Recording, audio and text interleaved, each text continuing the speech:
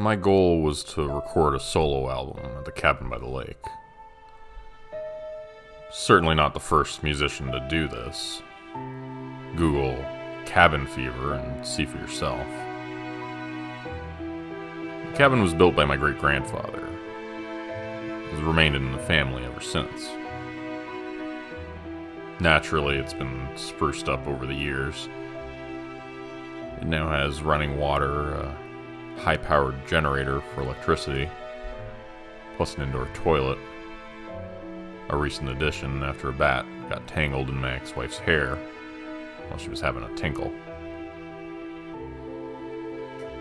Which leads me to why I came out here in the first place.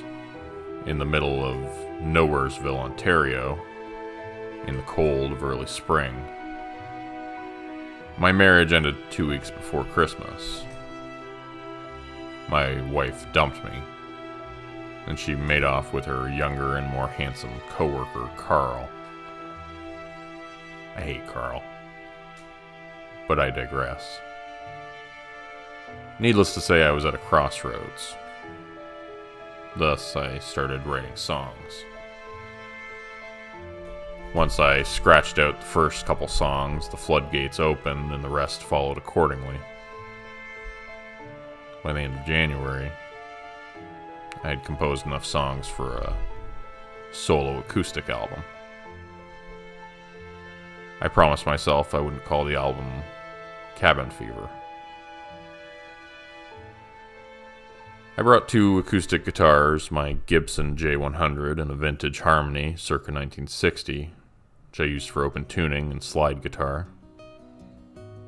I also brought some hand drums and shakers, a plethora of high-quality microphones, and my laptop, plus a bottle of single malt scotch and plenty of grub.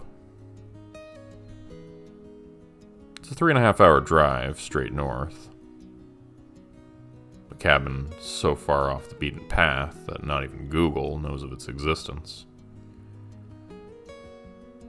I've done this drive more times than I can count, and it's never easy. I got lost on my way up, and not for the first time. Eventually, after doubling back, I found the correct side road and made it just before sunset. Not a good way to start. And things were about to get worse. The cabin was eerily quiet. Darkness was impending.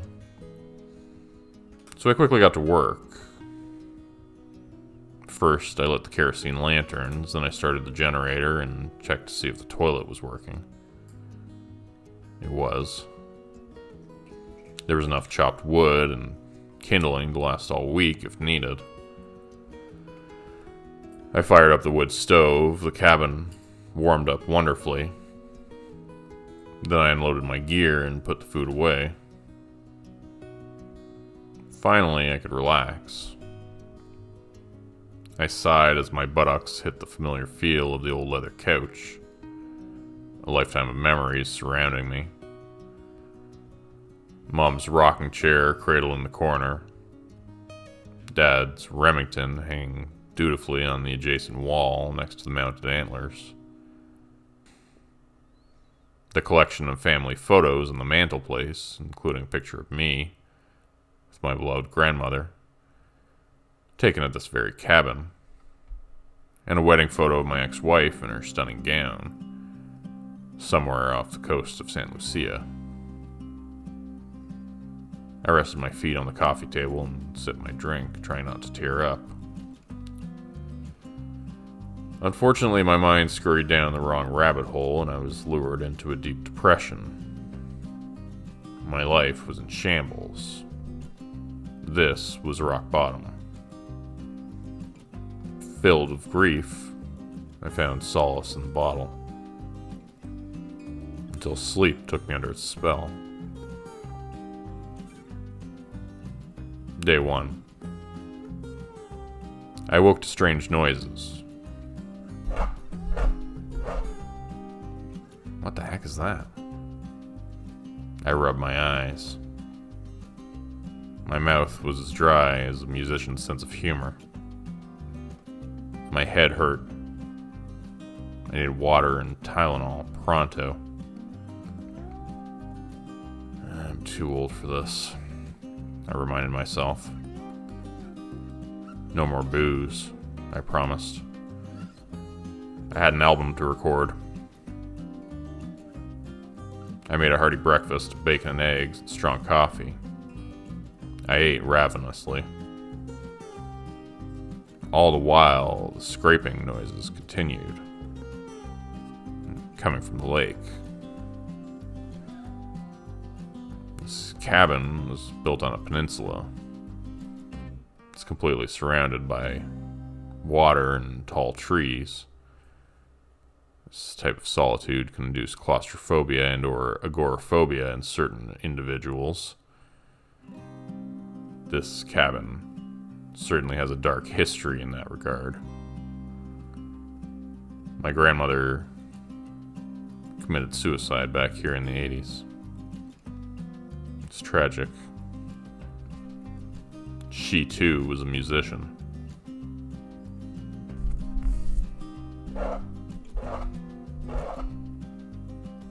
I should check that out, I grumbled while groping my coffee mug. Better grab the gun on the way out, just in case. As always, the view was stunning. Soft morning sun sparkled over tops of trees, which provided plenty of shade in the afternoon. The deck is cozy with enough room to sit and read a paperback while enjoying the generous backdrop. Beyond the deck lurks McNamee Lake. With squinted eyes, I scan the ashen lake. Aside from the blustering breeze, sweeping up pieces of icy snow and the gaggle of Canadian geese bobbing about their business, the lake was deserted.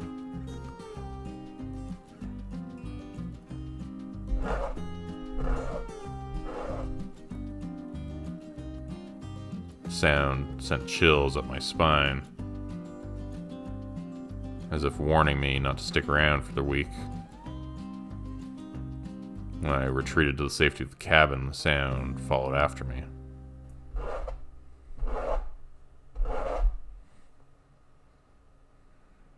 Then it hit me. The lake ice was rubbing against itself. It's thawing. This is normal. Lakes do that this time of year. Should be obvious. I shrugged my paranoia off as jitters. I was in solitude with no internet, surrounded by a lake making strange noises. I'll get over it. Time to get to work.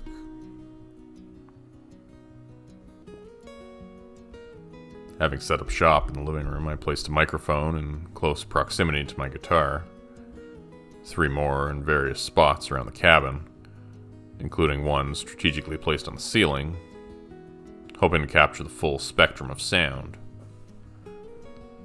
I placed the vocal mic in front of me and tuned the guitars, ready to roll.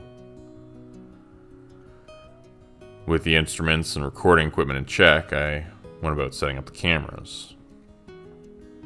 My iPhone provided a close-up of my guitar work while my GoPro captured the full performance, as well as the ambience of the rustic cottage. Slow going at first, my fingers were clumsy, my voice lacking confidence. Couldn't find my groove. It's not every day one finds themselves alone in a 100-year-old log cabin, encapsulated by a creaky lake. My voice and my fingers needed time to warm up. By the 3rd cup of coffee, things started to improve. It was tiresome, but by the end of the day, I managed to record 3 songs. Hard Luck and Trouble, Country Livin', Whiskey Drinkin', and a spiteful little number called So Long to Know You. Nightfall came. After enjoying a steak dinner and some scotch, I retired to the couch. So far, so good. Day 2. I awoke with a terrible sweat, shaking. Nightmares dissolved in my mind like ice cubes slipping into a cool drink on a warm day. I forced myself out of bed, urinated, and went straight for the coffee maker. Coffee in hand, I meandered to the deck, ready to relax and have a cup. And before I could settle into the lawn chair, however, something weird happened. A brisk breeze brushed the back of my neck, sending a searing shot coursing through my body and spilling my coffee in the process. What the? Something whizzed past me. I wasn't alone. I went for my gun and didn't dawdle. And I searched the premises, gun in hand, looking for any intruders. It's a small plot of land. It didn't take long. The snow on the ground had recently melted, and in its place came a mixture of cranky mud and slippery slosh. Chomping along the cold, sodden soil made me miserable. My feet were soaked. And then I noticed the track marks. The tracks were unlike any I'd seen. Long, curvy claws, the tip cut deep and wide, bear-like. Twice as large, spaced further apart, judging from the depth of them. The thing was gargantuan. I scratched my head. Something about the track marks seemed wrong. I returned to the cabin, fetched my phone. I wanted to document them, so when I'm back in Wi-Fi, I can search them up. Problem was, when I returned, the tracks were gone. I was bewildered. This was a different version of outside.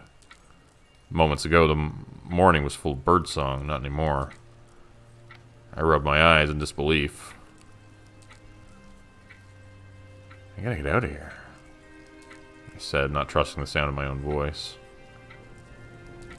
Don't be ridiculous, I answered. I just got here. I was right. I marched back inside the cabin, put the gun back in its rightful spot on the wall. I poured myself a fresh cup and drank my coffee in quiet desperation. Something wasn't right. The air in the cabin was too thick, the silence was deafening. I'd nearly forgotten my true purpose for coming here. My eyes glanced at the old Winchester next to the antlers and remained there for an uncomfortable length of time. Too weary to eat, I unlatched my acoustic guitar case and pulled out my Gibson, placing it neatly on the stand. When I opened the other case, it was empty. I panicked. That old Harmony was irreplaceable. I ran outside, gun in hand, murder in mind, but of course, nothing was out there. I fled to the cabin, ready to give up and go home, and to my surprise, my old Harmony was sitting on the stand next to the Gibson, gleaming. Impossible. Had it always been there? With shaky hands, I strummed a chord. It was in tune. Reluctantly, I fired up the laptop and went to work. The first song I recorded was a Delta Blues number called Hammer Song, both a tribute to Hammertown, Ontario, as well as a nod to American folk legend John Henry. The song came out swimmingly. I tried my hand at it again, but nothing beat that first take. The blues licks were ferocious, the vocals drenched in gut-wrenching soul. I was pleased. So much so that I'd awoken my appetite. I plundered through some bacon and eggs, then I made a rough mix of the song. It needed something special, so I added some shakers and a djembe for support. That's when I noticed the applause. At first I thought it was percussion, but upon further review it was more than that. Underneath my voice and guitar was an actual audience. For real. They were clapping along, cheering sporadically, even catcalling from time to time.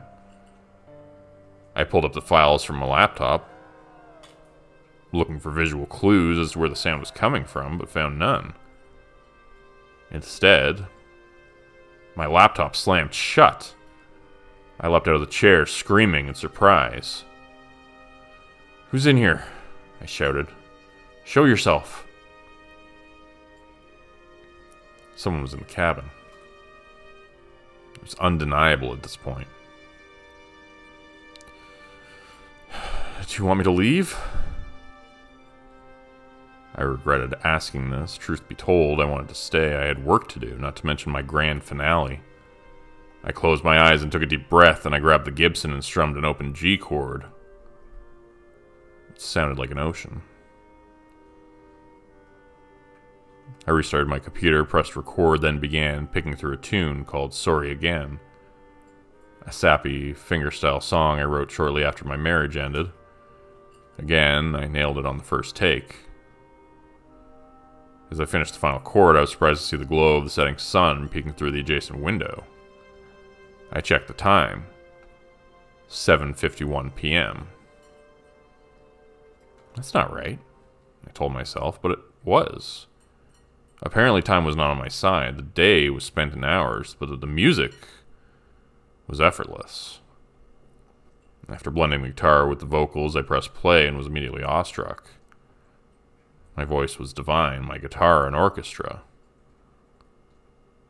That said, I didn't know what to make of the voices. With the volume turned up on the headphones, you could hear them chattering amongst themselves at the quiet parts, singing along to their favorite parts. Judging from the recording, you'd think I was performing to a live audience. "At least they're applauding," I said in a wobbly voice. I'd hate to see what would happen if they were displeased. By now it was pushing 11 p.m., as ludicrous as that was. I made some canned ravioli and washed it down with a single malt scotch. Just a little, I reminded myself. No more hangovers.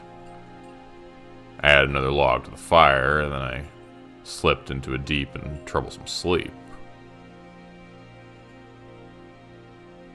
Day 3. Something startled me awake, a noise coming from outside. I've been having a nightmare. In it, I was being chased through the woods by a grisly monster. Bizarrely, the monster was singing. But I didn't recognize the song, nor did I understand the words. Those sinister-sounding syllables, however, stayed with me as I stooped over the couch, scared shitless. After emptying my bladder, I grabbed the gun and grumbled outside. The air was basement damp and chilled me to the bone. The copse of soggy black spruces bordered the semi-frozen lake, the leaves ridding themselves of last night's rainfall. To my horror, those inhuman claw marks emerged from the lake, making great strides, leading to the back of the cabin. I cocked the gun and sprinted around the deck, fully expecting a confrontation. The deck was empty, save for a paperback resting on a crooked lawn chair with coffee stains dripping down its side. The lake cranked out a creepy sound, startling me, and something nuzzled the nape of my neck. "I gotta get out of here," I snapped. I rushed inside and began the daunting task of packing up. Yet, as I was putting my guitars away, something prevented me from doing so. I couldn't bring myself to leave. Instead, I re-listened to the work I'd done on day 1. The songs were extraordinary. That said, the auspicious audience was impossible to ignore. I was suddenly furious. Someone or something was hijacking the mixes. My mind jumped to many conclusions, each scarier than the last.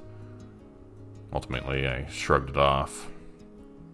What choice did I have? I tuned up the old harmony and cut the sixth song.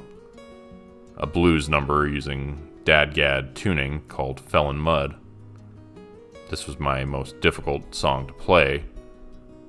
Originally, my plan was to record the guitar first, then overdub the vocals afterwards, but I decided against it. Instead, I recorded it in one take. Unbelievable. I was stunned by my own performance. My voice was gnarly, full of emotion. My finger-picking precise and with purpose. And the audience filled in the quiet bits. The idea that I wasn't alone was indeed freaking me out, but the results spoke for themselves. And so with butterflies swirling in the pit of my stomach, I reached for my Gibson, flat pick in hand, looking to keep the momentum going. I tuned up, then pressed record. I strummed a G7 sus chord, letting it sustain, then I leaned the opening riff of The Devil I Know. Someone spoke my name. I jumped from my seat. My blood went cold. I hate being interrupted. "Who's there?" I spat. My voice fell to the floor with a thud. I knew it wasn't there, but the allure of my tobacco-burst Gibson guitar was irresistible. I sat back down, took a deep breath, hit record. Sure enough, just as I started the riff, a voice spoke inside my headphones. This time I kept playing.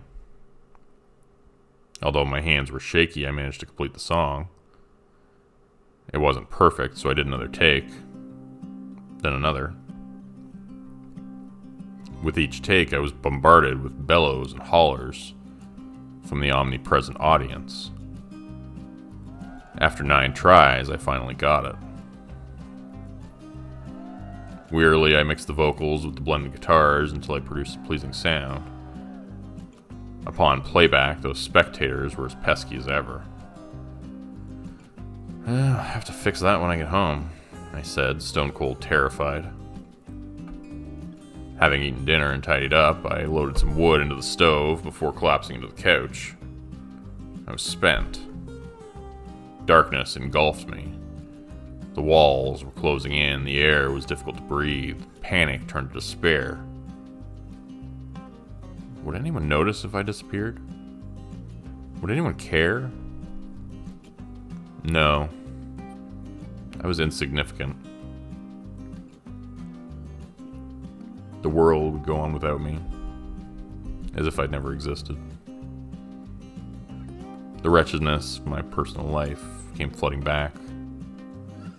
All the while, my eyes fixated on the shotgun on the wall. "You came here to kill yourself," I reminded myself. I nodded. My plan was to go out with a bang. I'll make my final record a masterpiece that the world would remember me by. I'll place the barrel of the shotgun in my mouth and blow my brains to smithereens, Cobain style. "You're not going to chicken out, are you?" I asked. I shook my head. "Good. Stick to the plan." Footsteps startled me. They were approaching at an alarming speed, crunching through the crisp foliage, stomping outside the cabin door. My stomach turned over. I stifled a scream. Carefully, I tiptoed towards the gun and removed it from the rack. Whatever's behind that door better start praying. "Who's there?" I asked. At first, nothing happened. And then I heard the scream. Then I heard the voice of a woman. "Lucas," she whispered from all around me. I stumbled backwards as if drunk. I regained my composure and pointed the gun at the door. "Identify yourself or I'll blow you straight to hell." I gripped the gun with cold certainty I was going to kill something. The voice whispered again, this time more forcefully. Lucas. I know my own name. Something crashed outside the door, and that was all it took. Bang! The shotgun blast took a huge chunk of the door with it. Peeked outside, nobody was there. Nor were there any track marks, just mud and trees and lake. The moon was precarious. A lone wolf cried out, shattering the silence. The loneliness of the howling wolf made me weep. I must be losing it, I said, wiping the stream of fresh tears from my face. I shook my head. It's not true. I had already lost it. It's what brought me out here in the first place. I regarded my decimated door with utter disdain and shivered. The bitter breeze wafting into the cabin was unwelcoming. And without a second thought, I fetched some tarpaulin and duct tape from the shed and went to work patching the door. It took the better part of an hour, but I did the trick. Fatigue held me in its tiresome grip. Meanwhile, my ears continued their incessant ringing from the weapon's disorderly discharge. I sprawled out on the couch, and for the first time since arriving, I slept soundly. Day 4. I woke up well-rested, ready to roll. A speckle of pale light sprinkled in the cabin, as did a newfound sense of purpose. Nothing was going to stop me from completing this album. If I really push myself, I told myself while loading the coffee maker, I could finish the album today. This was true, but I'd have to go hard. I could mix the rest of the songs at home. I opened my laptop, ready to get started, and was surprised by a crimson face flashing across the screen. Its primordial eyes sunk deep into its cheekbones. Toothy snarl made me cringe. The laptop gurgled and then went blank. Suddenly I was frozen with fear, my eyes darting towards the shotgun. You haven't lost the nerve, have you? I asked myself in a chilling voice. I shook my head and forced my attention away from the gun, and instead warmed my hands over the wood stove. My guitar case opened itself. Apparently I should get back to work. The feeling that I was under a spell was irrefutable.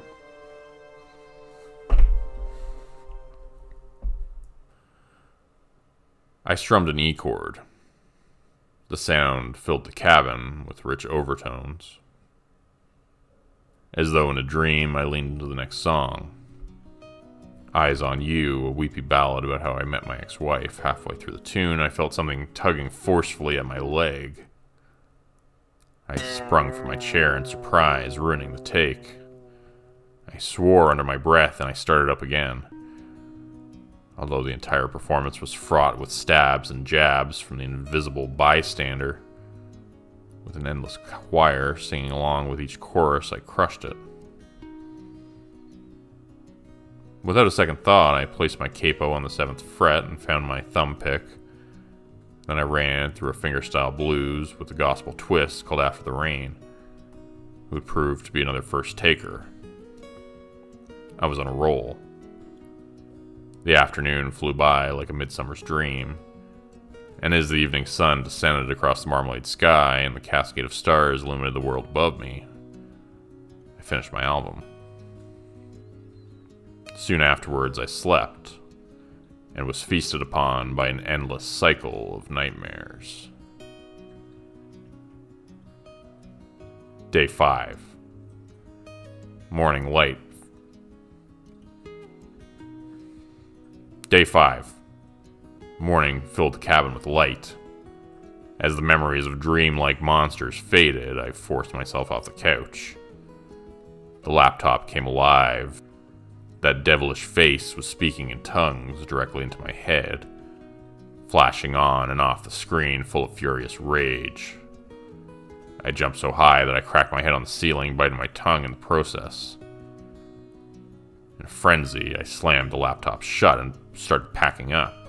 I spent the remainder of the day building a new cabin door. The shed had the appropriate tools, and lumber was not in short supply. It was a daunting task, but I didn't mind. It kept my mind off the spirits prowling about. Before leaving, I snapped a pic of the cabin, with my guitars leaning against it. My beat-to-death harmony rested at the foot of the newly built log door. My Gibson next to it, bursting with brilliance. A beam of radiant light spilled onto the guitars, giving them an angelic appearance. This would prove to be the album cover. I made it home by 9. With me came a new resolution. A reason to stick around a wee bit longer. I wanted to show off my new songs. I sent my recordings to the record company, who were over the moon. They thought the audience was a clever touch. I emailed the album art telling them to edit it to their liking, and then using the footage from my iPhone and GoPro, I made a video for Hammer Song. I gave the video a grainy tinge for ambiance, blending close-up guitar bits with the full cabin experience. The dancing orbs in the background were barely noticeable. As I was uploading the video onto YouTube, an email arrived. It was from the record company. "Great stuff, Lucas. Here's the finished album cover. Hope you like it. We certainly do. Big things ahead." When I saw the album cover, I nearly died. They had cropped the pic and boosted the color, making the details much more intense. What first caught my attention was the name of the album, printed in simple lettering just below my name. Cabin Fever.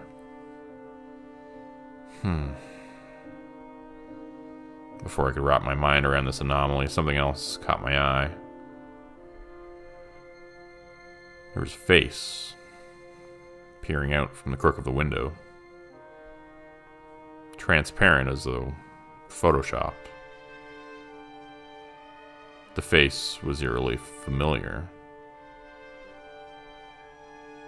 I zoomed in and gasped. "This makes no sense," I muttered under my breath. But then again, it made perfect sense. It was my grandmother. Alright, so this story was written by a fantastic author named Marcus Starr. You can find more of their work on Reddit under their profile Call Me Star with 2 R's. You can also find their book on Amazon. There's a recent book out by them titled Nora's Curse. I actually had the pleasure of reading this before it was released, and it's definitely worth a read. It's a really interesting book.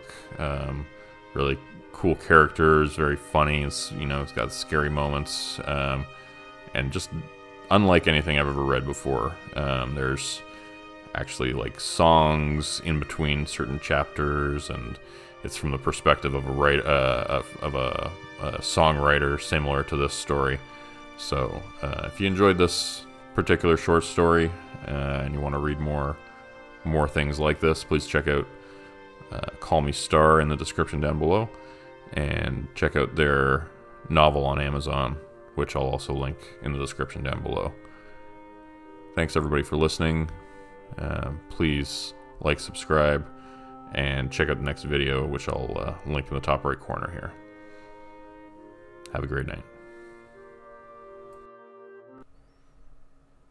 The drive to Algonquin Park lasted longer than expected. After running into traffic and making a few wrong turns along the way, we got there late in the afternoon. My dad paid the fees at the front gate and proceeded to drive the remaining kilometers into the park. We eventually found our way to the canoe launch and got out of the van, stretching our legs. My dad and uncle, Steve, were looking over the maps, which appeared to have been hand-drawn by park rangers and were encased in clear plastic.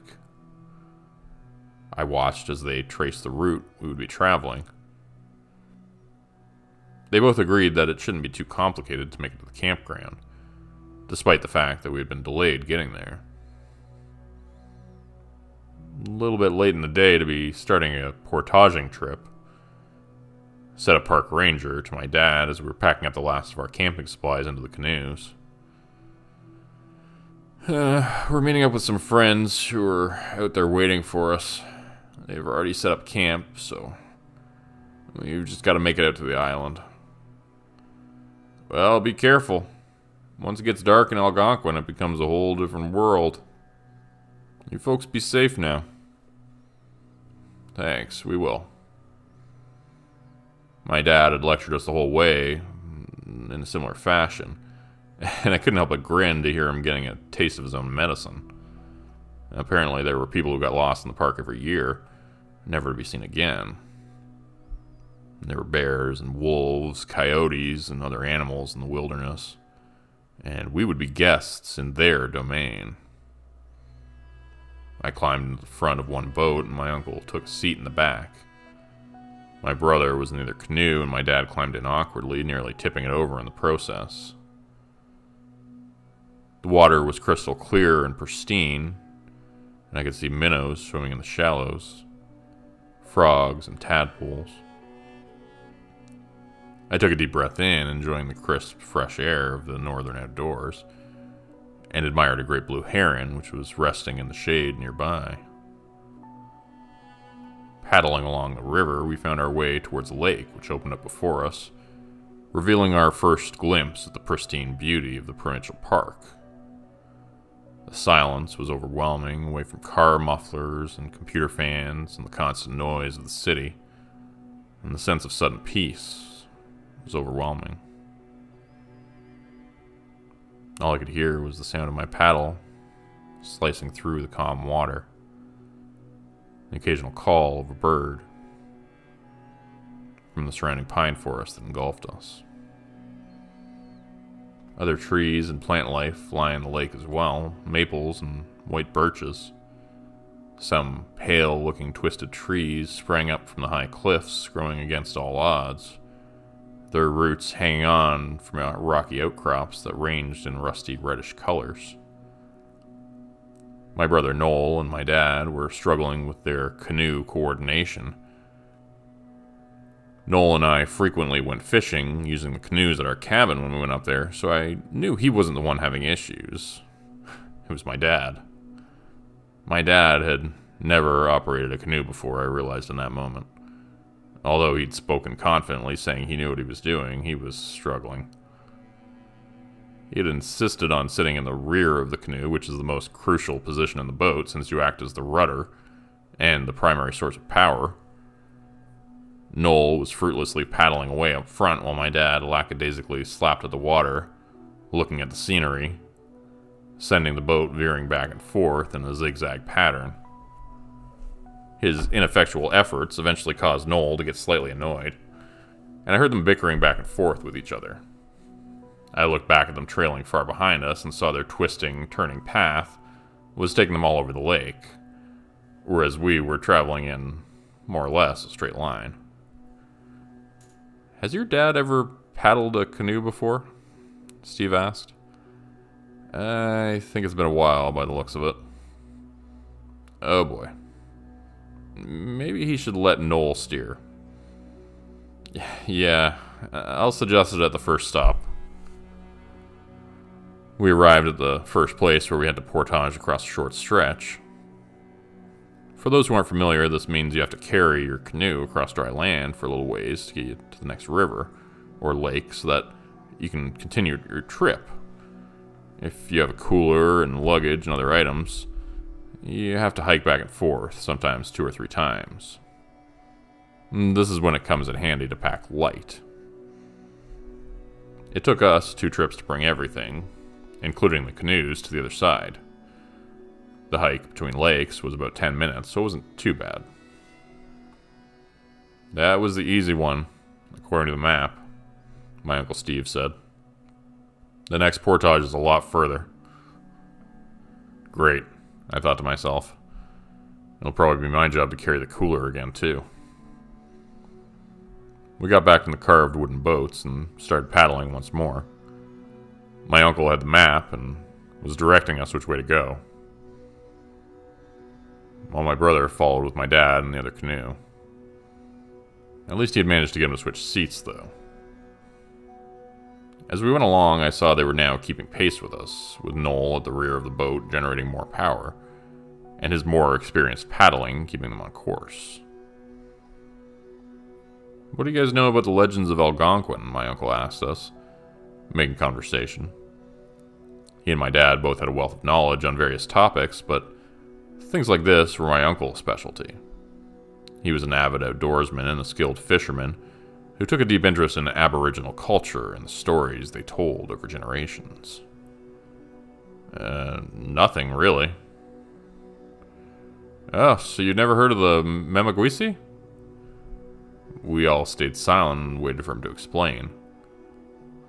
My uncle was a bit of a jokester as well, so it was hard to tell if he was kidding sometimes. He liked to put on a straight face and tell an elaborate lie in the form of a story just to take you along for the ride. So we waited to see if he was trying to fool us before answering yes or no. They're water spirits. Mischievous little buggers. They'll steal your camping supplies if you're not careful. Food, clothes, fishing rods, whatever they like. And they can send your canoe off course too. You'll just be paddling along like we are now, and the Memagwisi will send you off the proper course and you'll end up lost. If you don't show them the proper respect, that is. Okay, enough of that, Steve. Quit trying to scare the kids with that crap. We're barely going to make it to the campsite before dark as it is. Turn right up here. The map says it's going to be over this way. We veered our boats over in that direction at my dad's insistence, and I noticed we were in a very shallow section full of reeds and plants. The canoes almost touching the bottom of the lake. Should we go this way? I don't think that's what the map is saying. My uncle was looking at the narrow river doubtfully. The area we were headed towards looked like a swamp, and mosquitoes were already beginning to land on me and bite my neck as we got closer. My dad and uncle pondered over the map for a while my brother and I sat there slapping at the bugs landing on us. Eventually they decided to take the route which led us down to the shallow, winding river surrounded by tall reeds. I could tell by the silence of both of them that they were not quite sure if this was correct. The further we got, and the more time passed, I noticed the sun had begun to set. Pretty soon it was almost dark. The water eventually became so shallow that it nearly dried up. The river had turned into a muddy creek, and we were forced to turn around. "Uh-oh," my dad said. "We must have gone the wrong way. We'll have to go back to the lake. I think I read the map wrong."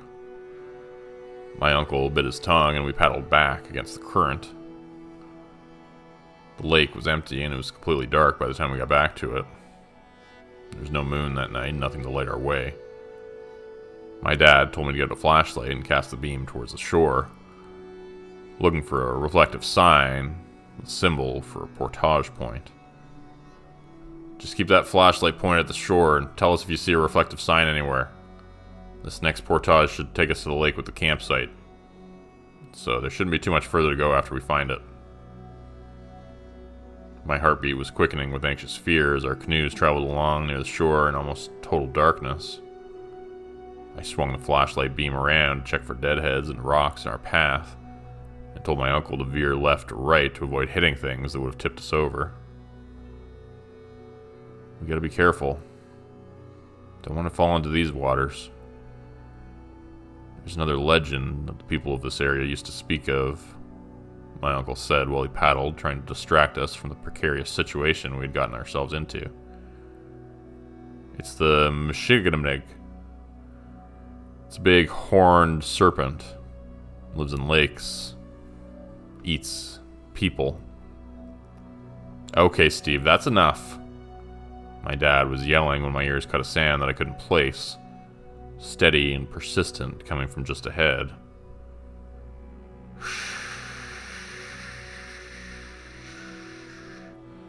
The canoes were picking up speed. I looked back and saw my dad and uncle weren't paddling, but they weren't paying attention at all. They were just arguing with each other about who had taken the wrong turn. You and your ridiculous legends, you're distracting us with all this useless garbage. You don't say that. You're going to upset them. You should apologize. I finally managed to find my voice and I yelled back at them. There's a waterfall up ahead. We're paddling towards a waterfall. They chuckled and told me that was ridiculous. There was no waterfall on the map. They began to bicker again back and forth, and I started to get extremely nervous. The canoes were moving faster and faster, but nobody was paddling anymore. And I was just a kid, so they weren't listening to me. Can't you see what's happening? I yelled at them. Look how fast we're moving. There's a waterfall up ahead. They abruptly stopped arguing now. The sound of rushing water could be heard distinctly from up ahead. Okay. Let's start paddling towards the shore. I think we need to start paddling towards the shore right now. My dad was trying to sound calm, but I could hear the panic in his voice. We all began to paddle as hard as we could. In the dim light, I could barely see anything but the silhouette of trees all around us, in the ink-black water of the lake. Shimmering reflections of stars were floating on the surface of it, speeding past at an increasing rate. We began to make some headway, getting closer to the shoreline, and suddenly our efforts became futile. We were being sucked in, drawn inextricably towards the waterfall. I looked ahead and saw it drawing close. The night sky sat surreally above the surface of the turbulent black water which flowed downwards, disappearing from sight. And then I saw how close it was. I screamed. Watching in horror, I saw us go over the edge and the world tipped sickeningly upside down as I fell. Becoming weightless was a harrowing experience as for a moment I floated through the air, my screams echoing out into the night. The wolves howled in response and I descended, looking down to see jagged rocks waiting for us below. Far, far, far down below. We fell and our screams echoed across the lake. I tried to point my feet downwards, afraid of what might happen if I impacted the water incorrectly. After what felt like forever, I landed in the frigid depths below. And the surface of it hit me with so much force that it nearly knocked the wind out of me, and I struggled to breathe as I gasped from the cold, sinking downwards. The weight of my boots dragged me below, and I kicked, trying to get them off my feet. It felt like cinder blocks as my head dipped beneath the surface of the water, and I gulped it in, and it went up my nose, stinging my sinuses. I called out for help, and my pleas were drowned by the water once more. My head went under, and this time I stayed down longer. Struggling to get back to the surface, I looked around in the murky water and saw a pair of eyes glaring at me from the depths. Yellow eyes that were unblinking and massive, and glowing in the darkness. A tipped-over canoe was close by. When I got to the surface and grabbed hold of it, took a gasping breath of air. My dad and brother were okay, I saw. My uncle had survived the fall too, although his head sustained a larger gash, and he appeared dazed and hurt. You need to apologize, Dave, my uncle told my father, sounding drunk now. His words slurred and difficult to understand. You've disrespected the spirits here. Apologize before they kill us all. What? Those stupid stories you were telling to scare the kids? Are you still talking about that shit? Suddenly I felt something wrap around my ankle, and although I held onto the canoe as firmly as I could, I felt myself being dragged down. There was no time to scream, but I tried to take a deep breath of air before being pulled down below. My uncle's hand reached down and managed to grab mine. He held on to me for dear life. I felt like I would be pulled into two as the thing from the depths tore at my leg, yanking me downwards. As the time passed beneath the water, my need to breathe became more urgent. I began to thrash and kick my legs, trying desperately to free myself from the thing which was pulling me down. My heartbeat was loud and fast in my ears, and I looked in terror to see the yellow eyes of the thing were very close now. It was coming towards me, and in the murky black water I could just barely make out its massive horned head and gaping maw. Huge fangs and a split tongue could be seen in the dim light as the massive snake came face to face with me. The enormous beast was so large it could swallow me whole, I realized, and I cringed and waited for that to happen, momentarily resigned to my fate. But then a light shone down from the surface. A bright torch lamp made the snake cringe and recoil in fear. It loosened its grip on my leg, and I felt my uncle pull me up towards the surface. My vision was clouding red and black as I began to feel like I was passing out, and I broke out through the surface of the water and was pulled up into a large canoe. Our friends, who had been at the camping site, waiting for our arrival, had heard us screaming as we went over the waterfall. The campsite was close by. We had bypassed our portage point by falling off the waterfall. They had quickly gotten into their boat to come rescue us once they realized what had happened. If not for them, we would have been dead. At least so it seemed. I'm sorry. I'm sorry. I'm so sorry. My dad was repeating these words over and over. It's not your fault, Dave. These things happen. Randy was saying as we paddled over towards the campsite.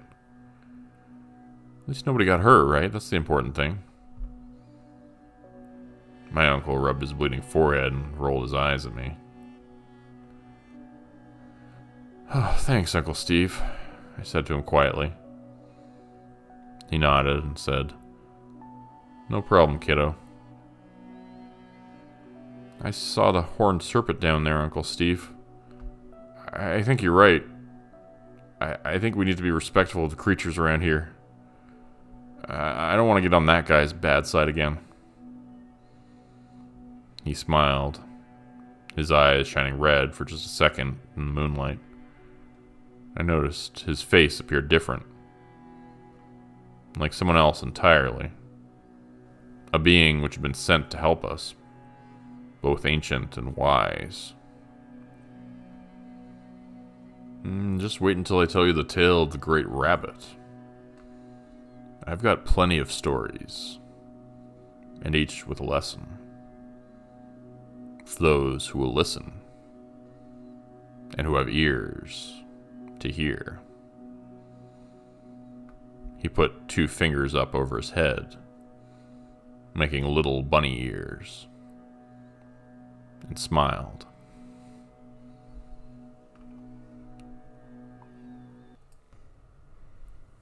You ready, Bruce? My producer asks. I'm not ready. Not after last week's fiasco. How could I be? I check my mirror for any faults in my makeup, suck in my gut, then walk out on stage to a live studio audience. Enter music. The announcer introduces me. I glance down at my monitor and cringe. The producers make me out to be that sleazy game show host from the days of old. Polyester and all. The camera cuts to me and we're live. Alright, folks, I'm happy to be here. Hope you are too. I say, doing my best Bob Barker impression. Let's bring out this week's contestant, shall we? I'm looking at the camera, as if asking the folks at home. And then cue the audience. Let's make a deal with the devil. The contestant takes to the podium. He's a paunchy, middle-aged man, casually dressed with broad shoulders and a generous chin. The camera follows him to the podium. Meanwhile, the audience is going berserk. Cue to me. "Ha, knock it off," I tell the audience playfully, and they hush. "Peter McNamara, tell us a little bit about yourself, why don't you?" Cue to Peter, who's wiping his sweat-soaked forehead. Well, Bruce, back in high school, I was the leading quarterback for the Mater D Monarchs, state champs 2 years running. These days, I mostly sell insurance. I'm divorced, no kids. Plus, saving the best for last, I'm a lifelong Chargers fan. Crowd cheers. All right, Peter. Are you ready to make a deal with the devil? He was. Great. Let's bring out Damien, shall we? Cue creepy music. Damien appears out of nowhere and is standing next to Peter. Now tell me, Peter, I ask, do you know the rules? Peter nods nervously, all the while glancing at the extremely tall man who appeared out of nowhere and is now standing next to him wearing an outlandish devil suit. Great. So, Peter, tell Damien and the rest of us, what is it you most desire? Just remember, cue the audience, the devil's in the details. Peter's shaking like a leaf. His head looks like a well-polished bowling ball. Well, Bruce, I've given this a lot of thought. Cue to camera 3. And what I really want is a big old house on the beach, a big old swimming pool, and a car built like a tank. The crowd agrees. Right away, I see the problem. He didn't stick to the script. And what's this built like a tank nonsense? Where did that come from? Before each show, I sit down with the contestant and tell them how this works. I tell them exactly what to say, when to say it, and more important, what not to say. But the contestants always make a mistake, every week. One that ultimately costs them their lives, much to the fervor of the audience. Cue to me. My pearly white teeth are plastered across the screen. All right then, let's ask the devil if he's willing to make a deal, shall we? Damien Carey is towering over Peter, grinning like a used car salesman. He looms larger than life, both on and off the screen. Audiences love him. He dresses in a skin-tight red leather suit, pointed red tail, pitchfork, and devil horns. But don't let this ridiculous attire fool you, it's all a distraction. Close-up of Damien smiling devilishly into the camera. Well. What do we have here? Damien asks in his guttural voice. Peter, is it? I don't know. You ask for so much, but then you must ask yourself, how badly do you really want these things? Are you willing to give up your soul? Peter would. He really, really would. Excellent. Damien sneers into the camera. Just excellent. Camera shows Peter shaking hands with the devil. I took a cautionary step backward, trying my darndest, not to show fear. I don't want to end up like the previous host. Who would?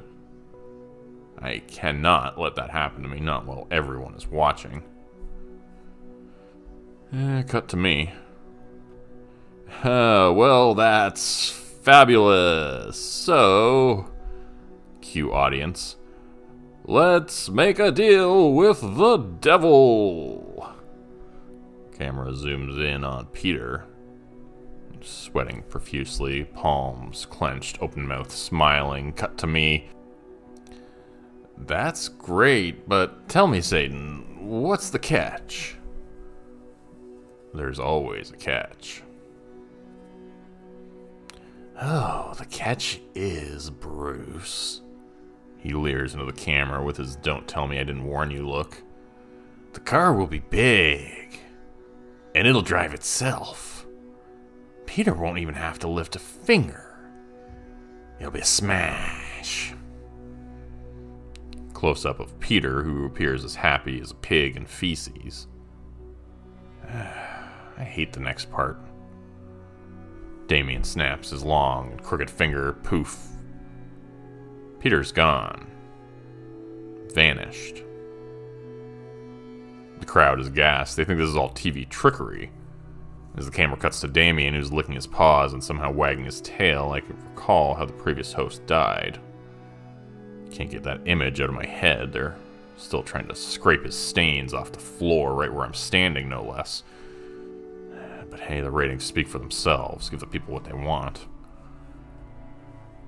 Damien is doing his devil shtick, and the audience is applauding him. Millions of viewers are watching, waiting for the inevitable carnage that will soon unfold.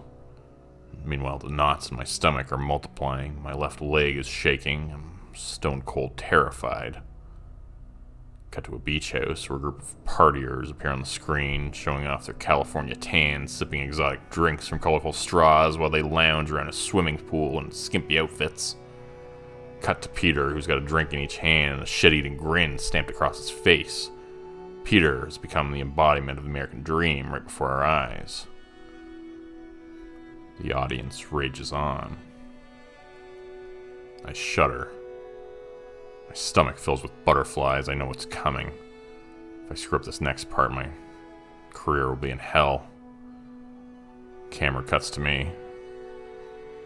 So, Peter, tell the audience at home, how does it feel to have your dream home on the beach? Cut to Peter. The girls in the background are whooping and hollering and splashing about. I'll tell you what, Bruce, he says, sipping his drink, enjoying the view. It feels great. What comes next will haunt me at night, when the lights are off and the camera's put away. Some things in life are impossible to forget, even for heartless Hollywood vampire types like myself. Cut to Damien standing next to me, too close for comfort. Well, Peter, his voice sardonic and cruel. I can see you like the swimming pool. You do like the swimming pool, don't you? The screen shows Peter grinning, ear to ear. Good. Well then, Damien says, licking his moist red lips. Let's cut to the chase. I think it's time to bring out the new car. Damien snaps his keys and a shiny new Hummer appears in the driveway. He's standing next to it, dangling a golden set of keys. I have no idea how he does this or where those cameras are from. I'm not allowed to ask, which is fine by me. Some things are best unknown. Zoom in on Peter, who's running, arms out to the driveway, carrying his fruit-filled drinks. The audience oohs and ahs. Wide shot of Damien and Peter standing toe-to-toe in front of the Hummer. The Hummer glistens under the warm California sun. You asked for a big car, am I right? And Damien asks in a bombastic voice. Yes, Damien, I did. Well, is this one big enough? Peter nods approvingly. Excellent. So what do you say, Peter? Want to take her for a ride? Peter does. Damien snaps his fingers, and suddenly he and Peter are inside the Hummer, seatbelts and all. Peter's drinks are nowhere to be seen. People at home think this is all studio trickery still, but it isn't. Which is one of the reasons why I'm scared to death. I don't know how I ever talked myself into this gig. Cue to dash cam inside vehicle. Damien is outwardly pleased. He leans into the camera. Oh, good. Because... Cue the audience. The devil's in the details. They speed off. Peter's head thrusts back as they tear out of the driveway onto the busy beachside boulevard. Damien is smiling, stone-cold murder searing in his eyes. My hatred for this madman is only outmatched by my fear of him. It's a good thing the camera is off me, because I'm looking like I'm about to puke. Cue to the helicopter cam. The audience watches with glee as the murder spree plays out. First, the Hummer guns down a beautiful young woman on rollerblades, blindsiding her. Her body disappears as the perilous vehicle effortlessly runs her over. Blood splashes across its shiny chrome grille, as though biting into a strawberry full of razor blades. The audience is bloodthirsty. They want more, and they'll get it. Cue to the dashboard cam. Peter looks worse than I feel. He's freaking out. Damien's devil-may-care grin is stretched across his long, reddened face. You're gonna love this next part, Peter. Multi-screen with dashcam and helicam shows the camera veering left onto the sandy beach. One man's head gets crushed like a grape. His brains splatter across his finely chiseled chest. His left eyeball lost in the many crevices of the crimson sand, while his lifeless body flattened on a blood-soaked beach towel. Beside him, a figure rests in twisted ruins with tire tracks tattooed across his sun-kissed corpse. His arm dangles futilely from its socket like a noose swaying in the breeze. The third victim is caught in the grill of the Hummer. It does a few backflips as the vehicle comes to a halt. Its body falls limply into the warm sand and stays there, bloody, and body parts, suntan lotion and all. Cut to me, doing my darndest to appear casual. Incredible stuff, Damien, I say, wearing my stapled-on smile. That was one heck of a bargain you got there, Peter. Does the audience agree with me, or what? They do. Good. I hope each and every one of you at home agrees, too. Cut to Damien, who's somehow back in the studio, standing at the podium next to me, twirling his long devil tail, smug as a bug on a rug. His eyes meet mine, and I fill with dread. Close-up of me, my leg refusing to stay still. Let's see how things are going with Peter, shall we? Wide shot of the beach. The scene is horrific. Police everywhere, trying to regulate the manic crowd who, moments ago, were enjoying a picturesque afternoon at the beach. Camera zooms in on the girl wearing rollerblades, lying face down in a pool of blood. Her neck snapped like a twig, her bleach blonde hair slathered in blood and tiny specks of brain. Multicam shows Peter from every angle as he tumbles out of the Hummer. Cops arrive in droves, have him surrounded. Every bullet in America is pointed at him. He's crying, phlegm and snot flowing from his ruby red nose like honey from a razor's edge. The cops are giving him orders, but he doesn't seem to notice. Instead, he's fumbling for the keys, talking gibberish. His keys slip from his fingers. The audience is biting their nails. Multicam shows me trying not to vomit. I hold it back as best as I can. The show's almost over, I tell myself. I can make it through this. I must. I'm safe. Until next week, that is. Close-up of Peter reaching for his keys. It's the last thing he'll ever do. Multicam shows Peter from every angle as a banquet of bullets pulverizes flesh and bone. He flounders like a bloody ragdoll as his brains explode into a million pieces like ravioli hitting a fan. And then he falls flat on his bullet-ridden face. And that's the end of Peter McNamara. The audience rages on. Cue to me. I'm white as a ghost and shaking like a leaf. Oh, it looks like Peter got the wrong end of that bargain. Much applause. Cue music. Zoom in on Damien standing over me, squeezing my shoulder. Staring down at me with a deranged smile stamped across his demonic face. My leg is still twitching, my stomach's in knots. Oh, well, folks, I say with as much bravado as I can muster. Be sure to tune in next week and try to have yourself a good night. I look forward to seeing you again next week on... Cue audience. Let's make a deal with the devil.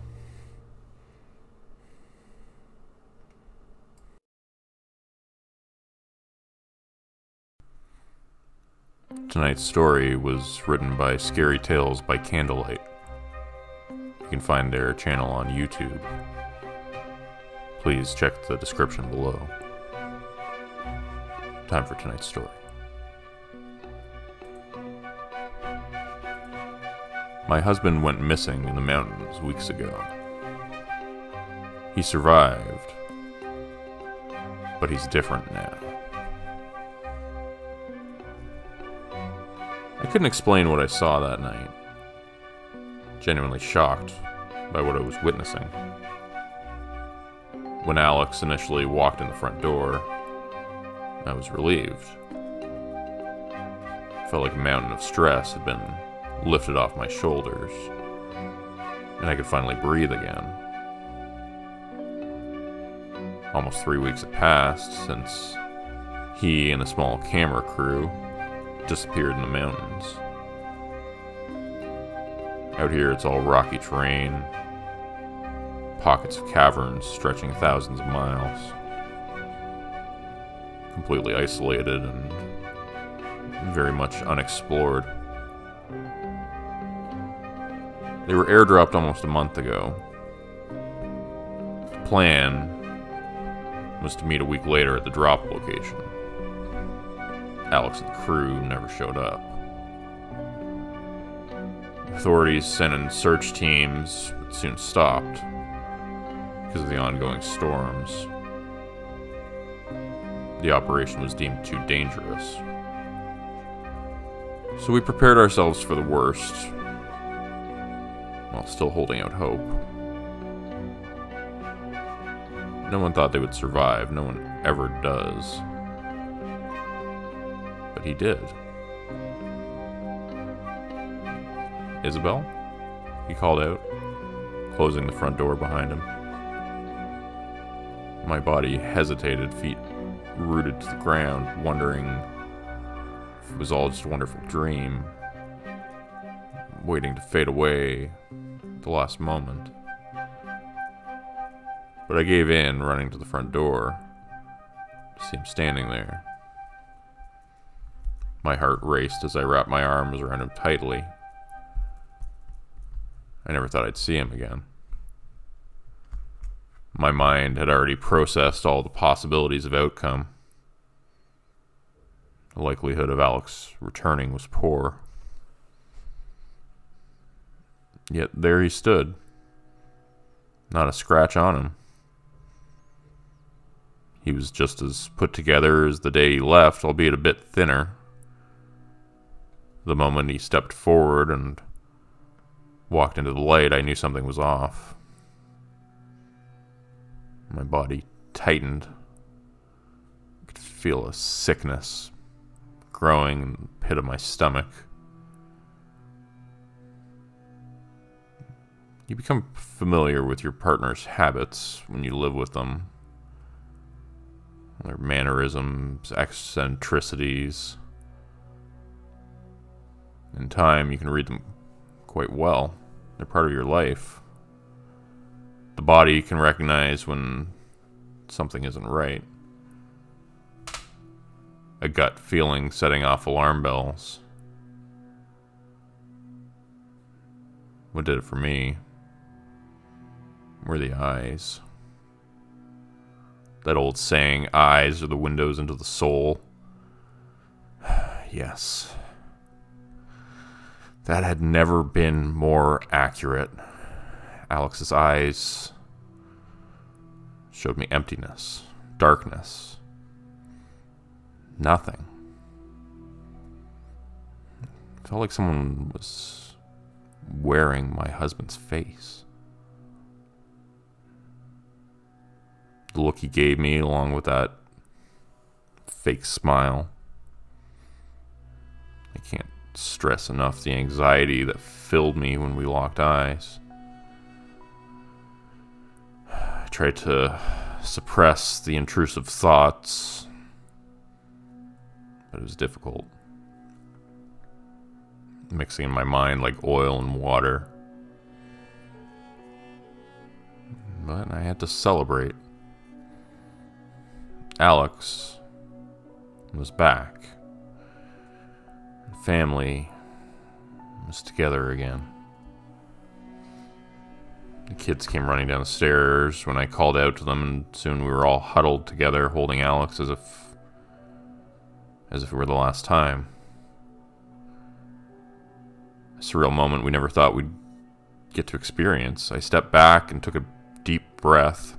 My eyes met Alex's blank stare and eerie smile, again triggering the same terrible feeling. The discomfort must have been visible on my face, but he didn't seem to react. He just lowered his head and returned his attention to the kids with eyes still fixed on me. It sent a shiver down my spine. From the moment he walked in, it was clear that he didn't prefer to speak. He avoided most conversations, mainly used gestures to communicate, but with enough coaxing, Alex briefly explained what happened. "We were caught in a storm for a few days," he said, seemingly out of breath. "Found an abandoned outpost. Not many people. Not much to eat. Eat. Eat." When he spoke, he kept repeating that word, eat, as if in a loop. His mouth froze in a grimace before he stopped and turned his attention toward me. Damn it, those horrible eyes. He was giving me the creeps, and then I started noticing further strange behavior. Something was definitely wrong. For one, we never saw him eat, breakfast, lunch, or dinner. He would just say, "I'm not that hungry," and continue with his day working in the basement. This went on for a while until one night I caught him. It was just after 2 a.m. when I woke up and I noticed he wasn't in bed. I crept downstairs to find the refrigerator door wide open. And there he was, standing in front of the open fridge, holding a plate of raw steak, just staring at it, inches away from his face. I remember taking a step back and the floor creaking. He turned his head quickly to acknowledge me, staring at me before putting the steak back down and slamming the fridge door. Alex casually walked past me with a brief glare before going downstairs. That moment set us on the road of many red flags. And our livestock began disappearing mysteriously right around the time he came back. There were no traces of an attack, but it was as if something just plucked one out and left without a trace. It was the strangest thing, but then the animals no longer seemed to like Alex either. He used to be their favorite. They would run up to him all the time for attention. Now they were spooked by his presence. The animals took notice of his change and they kept their distance. During the day, he would mostly stay in the basement, working, as Alex would say. He didn't allow anyone to go down there, and so we stayed put. I managed to take a look once or twice. It looked like a den where an animal was living. But once the sun dipped past the horizon, that's when he came to life. His movements were visibly different, more relaxed and natural. Sometimes I didn't hear him, thinking I was in the room alone, only to turn around and see him standing there, smiling. I felt like prey in a game I didn't even know we were playing. I believe the trauma from his ordeal had left him with lasting side effects, so I was careful not to prod too much for fear of causing more harm. But I was frightened. I suggested for him to see a therapist to help deal with his experience. He just let the words pass right through. He didn't even acknowledge me, so I left it at that. And as until I saw him for what he truly is. The following evening, I was clearing the table when I happened to break a small cup in the kitchen. A mistake that sent glass flying everywhere. Alex made no movement at all. He was very much uninterested. Then I began clearing the mess when I accidentally cut my finger. A welt of blood quickly forming. I remember looking down and focusing to pull the shard out, and when I looked back up, there was Alex, staring down at me with a predatory look. Salivating, eyes dark and glazed over. I almost screamed. He asked me, "Are you okay, honey?" In such a weird tone that it made my skin crawl. His hand gripped mine tightly as he brought my finger closer to his nose, sniffing the air around the cut. He quickly pulled away, and he seemed to snap out of his trance, now staring at the drops of blood smeared on his hands. As he made his way back to the couch to sit down. God, it was disturbing, but I couldn't let the kids see any of it. Even they thought Alex was acting strange, but they didn't know what I've seen. I had already thought about leaving with the kids, but he seemed to be very observant of what we did. I didn't want to trigger him, so I did the next best thing and called Sheriff Crow. In our conversation, I mentioned an animal had been attacking our livestock and some had gone missing.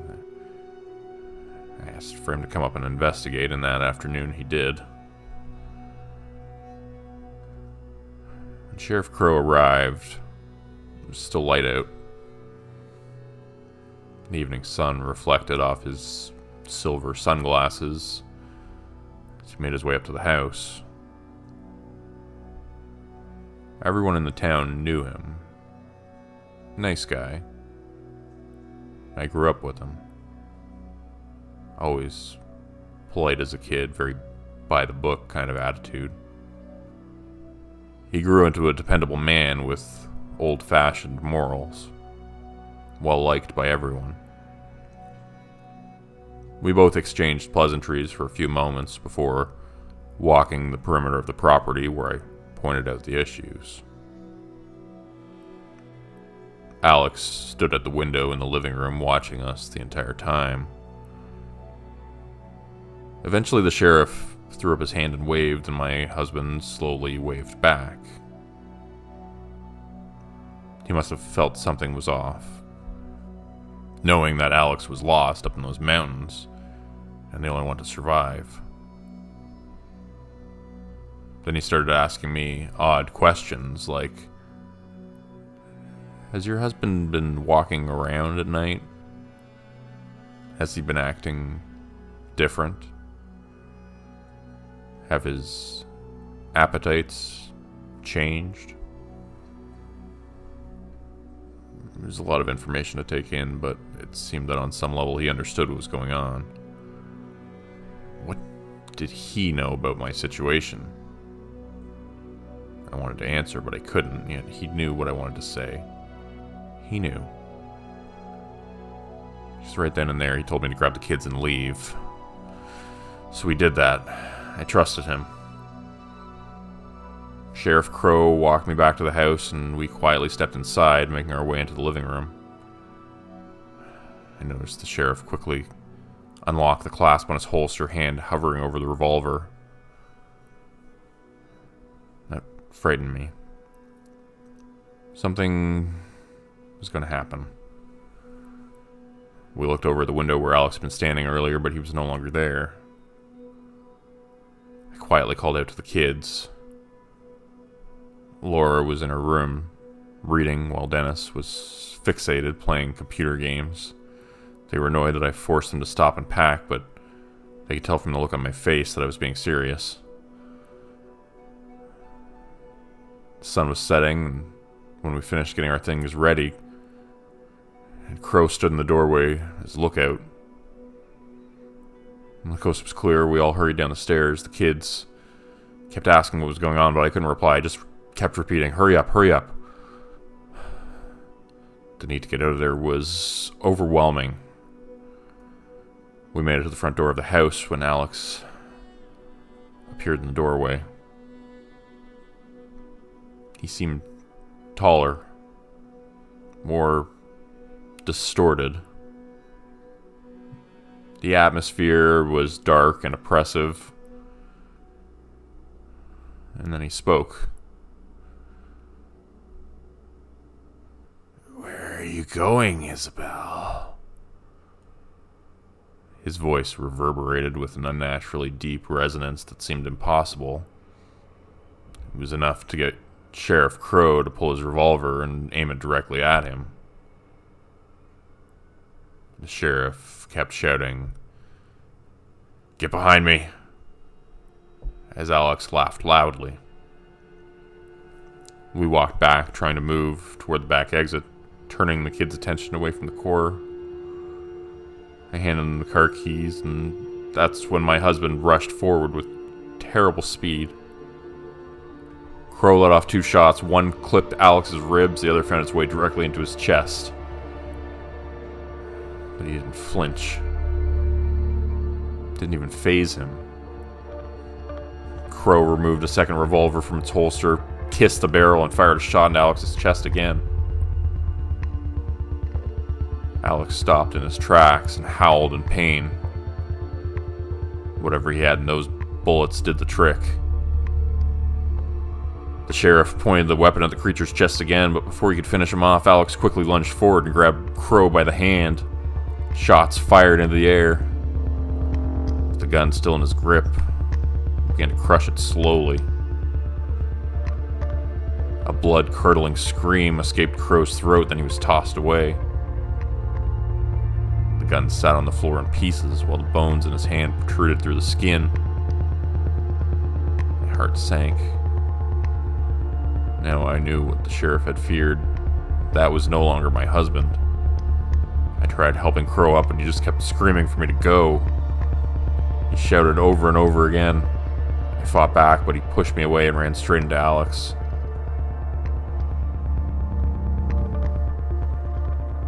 I looked back long enough to see Crow turn on the gas burners in the kitchen before Alex picked him up off the floor. The flowing blood from his ruined hand dripped freely into the open mouth of the creature. It let out a series of terrifying wails and moans before clamping down on the sheriff's hand and tearing it clean off. The man was in shock, pale white and gasping for air. I screamed and Alex turned to me, his eyes completely black and his pale skin showing a network of dark veins beneath the surface. The creature roared, hunched over its prey and eating its spoils. Then Crow raised his only hand and told it to go to hell before pulling the trigger. I ducked out of there just before the air ignited into a fireball that took over the house. Crow and Alex were both screaming. I cried while running to the car, fearing for my life, but I feared for Alex's as well. What had he become? Snow crunched loudly in my ears. I could see the kids waiting in the car up ahead. The creature's ungodly screams continued behind me while I fumbled with the door, constantly looking over my shoulder. The kids panicked, holding each other off and crying in the back seat. And finally, I found myself inside, then cranked the engine and sped off. While driving away from the house, I looked in the rearview mirror. On the roof, painted in the glow of the growing flames, was Alex, standing tall and watching us leave the property. His proportions were all wrong, and I could feel his stare burning a hole in my head. I didn't know where to go. We just kept driving. It was all we could do. We drove until we ran out of gas. There was no way that thing could keep up. Eventually we arrived at the motel we're staying in now. The adrenaline wore off and shock set in aggressively. It was a complete mess while distracting the kids with TV and food, but they're scared and miss their dad. They just keep asking about him. Luckily for them, they didn't see everything that happened. I can never tell them what I saw. They wouldn't understand. I called the sheriff's department and told them everything that had happened. That my husband attacked Crow, minus a few small details. When they arrived on scene, the fire had already been put out. They did find his cruiser, but not his body, or Alex, for that matter. They don't know where he is, but they said he couldn't last long out there in the elements. But they don't know Alex. We've been here 3 days now. A couple of older officers came here to take my statement and gather info. They quietly told me that this kind of thing has happened before. Now I'm curious to know what they're not telling me. I haven't seen Alex since, but I have been hearing strange tapping coming from outside the motel during the night. My son told me he hears someone calling his name. He says it was his dad. I'm afraid. Is there anything I can do? I can't stay here another night. We're leaving while it's light out. I know there are legends about this sort of thing, but how much of it is real? It's not going to leave us alone. Please, if you have any information that could help, I would be eternally grateful.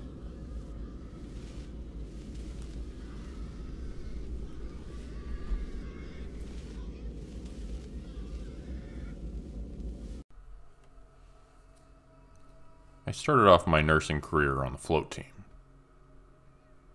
That meant working on just about every hospital unit imaginable. Medicine, stroke, cardiac surgery, neurosurgery, emergency, orthopedic, rehab wards, oncology, not to mention a dozen or so other places. I got to be a jack of all trades and learned a lot. But once it came time to settle down, I knew where I wanted to end up. When the opening on the trauma unit, F6, the general hospital opened up, I knew I wanted it.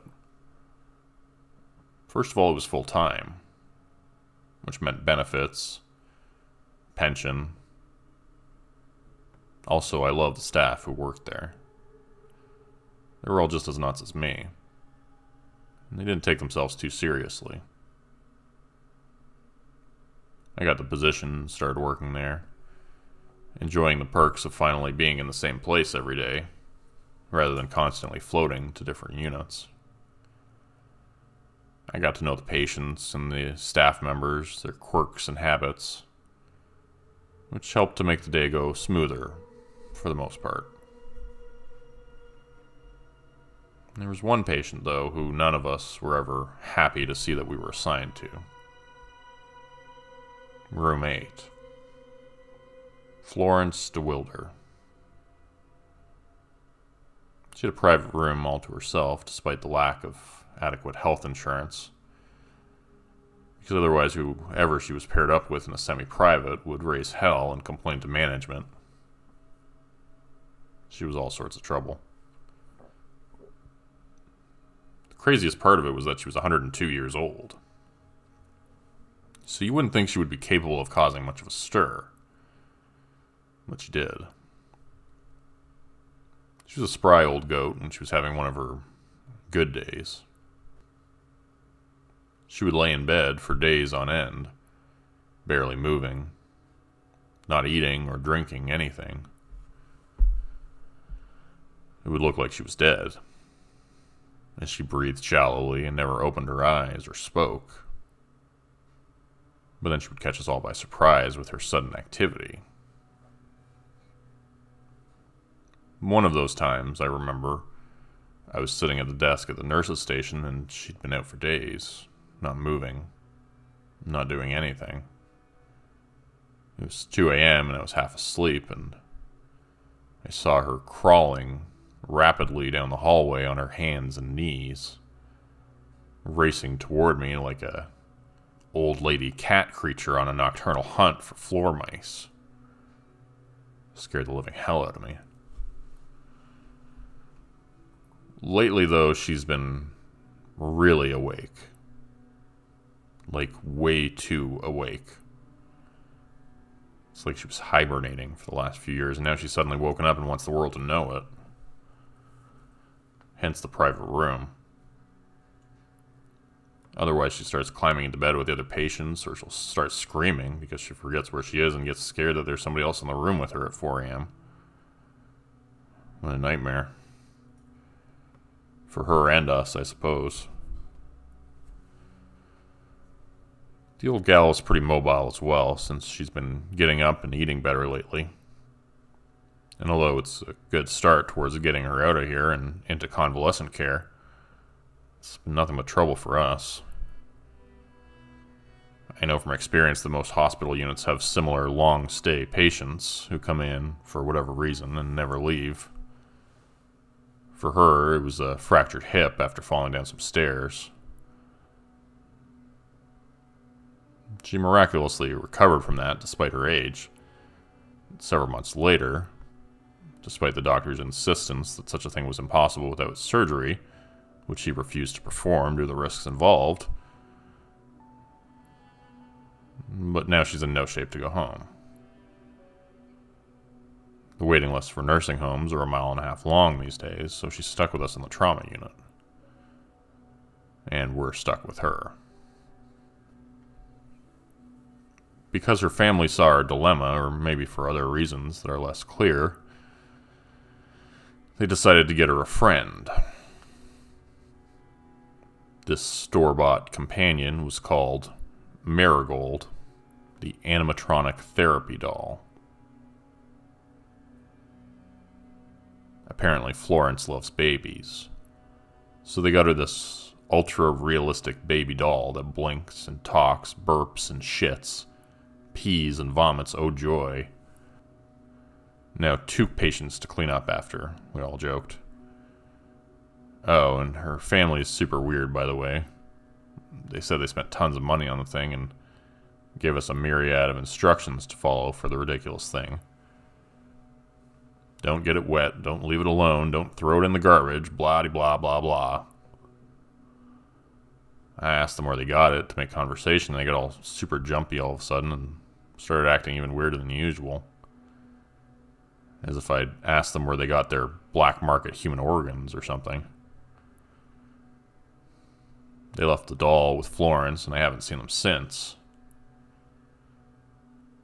I think I'm starting to understand why.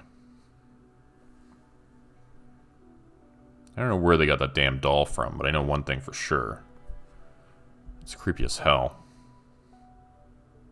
It's more than just that, though. She's really attached to it, for one thing. She won't let anyone near it. She's really attached to it, for one thing.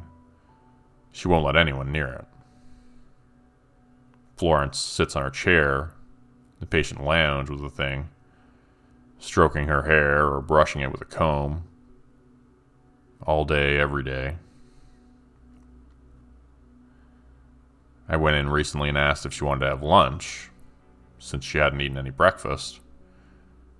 And she slowly turned her head and looked over her shoulder at me. The damn doll did the same thing, with its dead eyes lolling backwards in their plastic sockets, staring at me. The 2 of them blinked in unison. The doll's voice spoke as the old woman's mouth opened and closed in time with it. No, I'm not hungry. I'm just a little girl, so I don't eat much. I just want my bottle. Terrified, I backed away from them as they watched me with their dead eyes and wide smiles. I couldn't control my horror at that moment, just screamed and ran out of the room. The whole thing was disquieting and disturbing, to say the least. I tried to tell the other nurses about it, and they told me I was being ridiculous. It was just a talking doll, and the old woman was playing a prank on me, pretending to be a bizarre and backwards ventriloquist dummy. After a while, I began to think they were right. But then I looked up Marigold online. The doll in question was made by a small toy manufacturer who created these lifelike baby replicas for sale to customers in Canada and the UK. But the ones on their website weren't animatronic. They didn't produce sounds or make voices. And they certainly didn't move as I had seen that doll move. I showed this to the other nurses, but they told me I was being obsessed. She just had a special custom version that could talk and move around, they said. There's more than one toy company out there after all. It began to feel as if people were talking about me behind my back. Like they were starting to think I was insane. But it felt to me like I was the only one seeing things clearly. The doll was possessed. That's why the family had dropped it off and run away, never to return. They knew what it was. It was evil. 2 days later, the really bad shit started to happen. On another night shift, sometime around 3 a.m., I heard a gut-wrenching scream from down the hall. I got to my feet quickly and looked around the corner. I thought I saw movement in the darkness at the end of the hall, but wasn't sure. The shadows concealed a lot, including a corner where the manager's office was at the end. We always turned the lights down at night so the patients could sleep better. It didn't even occur to me in that moment to turn them back on to see what was lying in wait in the darkness at the end of the hall. The screaming continued, and I ran through the shadows into room 7 to investigate the noise. A man who had just had spinal decompression surgery was lying in bed. He had been ordered by the doctor not to move for the next 24 hours. It was a semi-private room and there was nobody in the other bed, so he was alone in there. I heard his continued screams and saw the blood pooling on the floor and the sheets covered in it. Despite my rising terror, I had no choice but to move in to investigate. The other nurses came in behind me and turned on the lights. They rushed past me. "What are you doing? Help him!" They didn't seem to understand why I was moving in slow motion, as if I was in a dream. I already knew what they were going to find when they pulled back the blood-soaked sheets. The man continued screaming and hollering as they pulled down the blankets to reveal the remains of his leg. There were mysterious, quarter-sized holes in it, where the flesh was missing completely. Tiny teeth marks at the edges of the holes.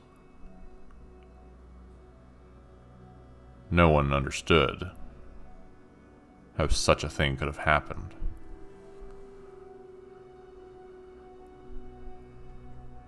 A few more days passed, and it all started to feel like it had been a bad dream. I was on night shift when I went into an empty room on the other end of the unit to take my break to try to get a nap. I hadn't been sleeping properly ever since that thing had come into my life. It was evil, spawned by the devil himself. I fell into a light and fitful sleep, lying in the stretcher on my break. I was in an unoccupied patient room, so there were curtains drawn across half of it, separating me from the window. I woke up to a sound on the other side of the curtains. Skittering movement like tiny footsteps running around on the linoleum floor. I bolted upright in the stretcher, my eyes darting around the room, suddenly terrified for my life. I screamed as I felt a sharp pain in my side and saw something small, like a child, moving away from me in the shadows. Looking down beneath the blankets, I saw a piece of my left side was missing, crudely sliced off with something very sharp. I jumped up and ran out of there, slamming the door shut behind me. That was the last time I managed to sleep at all, even for a minute. As the days went by, the incidents happened more frequently. The pieces taken from patients becoming larger and larger. Flesh-eating diseases were blamed, although the wounds were like nothing that anyone had seen before. The patients were shipped off to the ICU to be isolated and investigated. Beds were filled with new patients, and despite all the insanity, nobody believed me. I began to stop voicing my concerns out loud since I was starting to get questioned by staff psychiatrists. They wanted to know if I really thought the doll belonging to the patient in room 8 was alive and eating people. I told them I thought no such thing. That was preposterous. I think I'm going to transfer away from the trauma unit. I'm starting to like the idea of being on the float team again more and more. I'm sure they'll take me back. They're always looking for people. But I'll request to avoid being assigned to this particular unit. The one with the 102-year-old patient and her precocious little doll. No longer a baby, mind you, she's grown considerably. The once small infant now walks around on two legs like a child. A child experiencing a constant and steady growth spurt, fueled by stolen flesh and pilfered blood. Her face and arms, hands and legs are all a patchwork quilt of puckering skin, sewn crudely together, beginning to rot and decay before our eyes. The smell is horrific. Marigold tromps around the unit with Florence holding her hand, and everyone marvels at the amazing animatronic doll. What a fancy therapy doll, the visitors say. How would they go about getting one of those for their grandmother with Alzheimer's, they ask me. Marigold can speak for herself now, so I just let her answer. Her jagged teeth are plentiful and pointed. Her gums are black now, and her eyes match, dark as coal.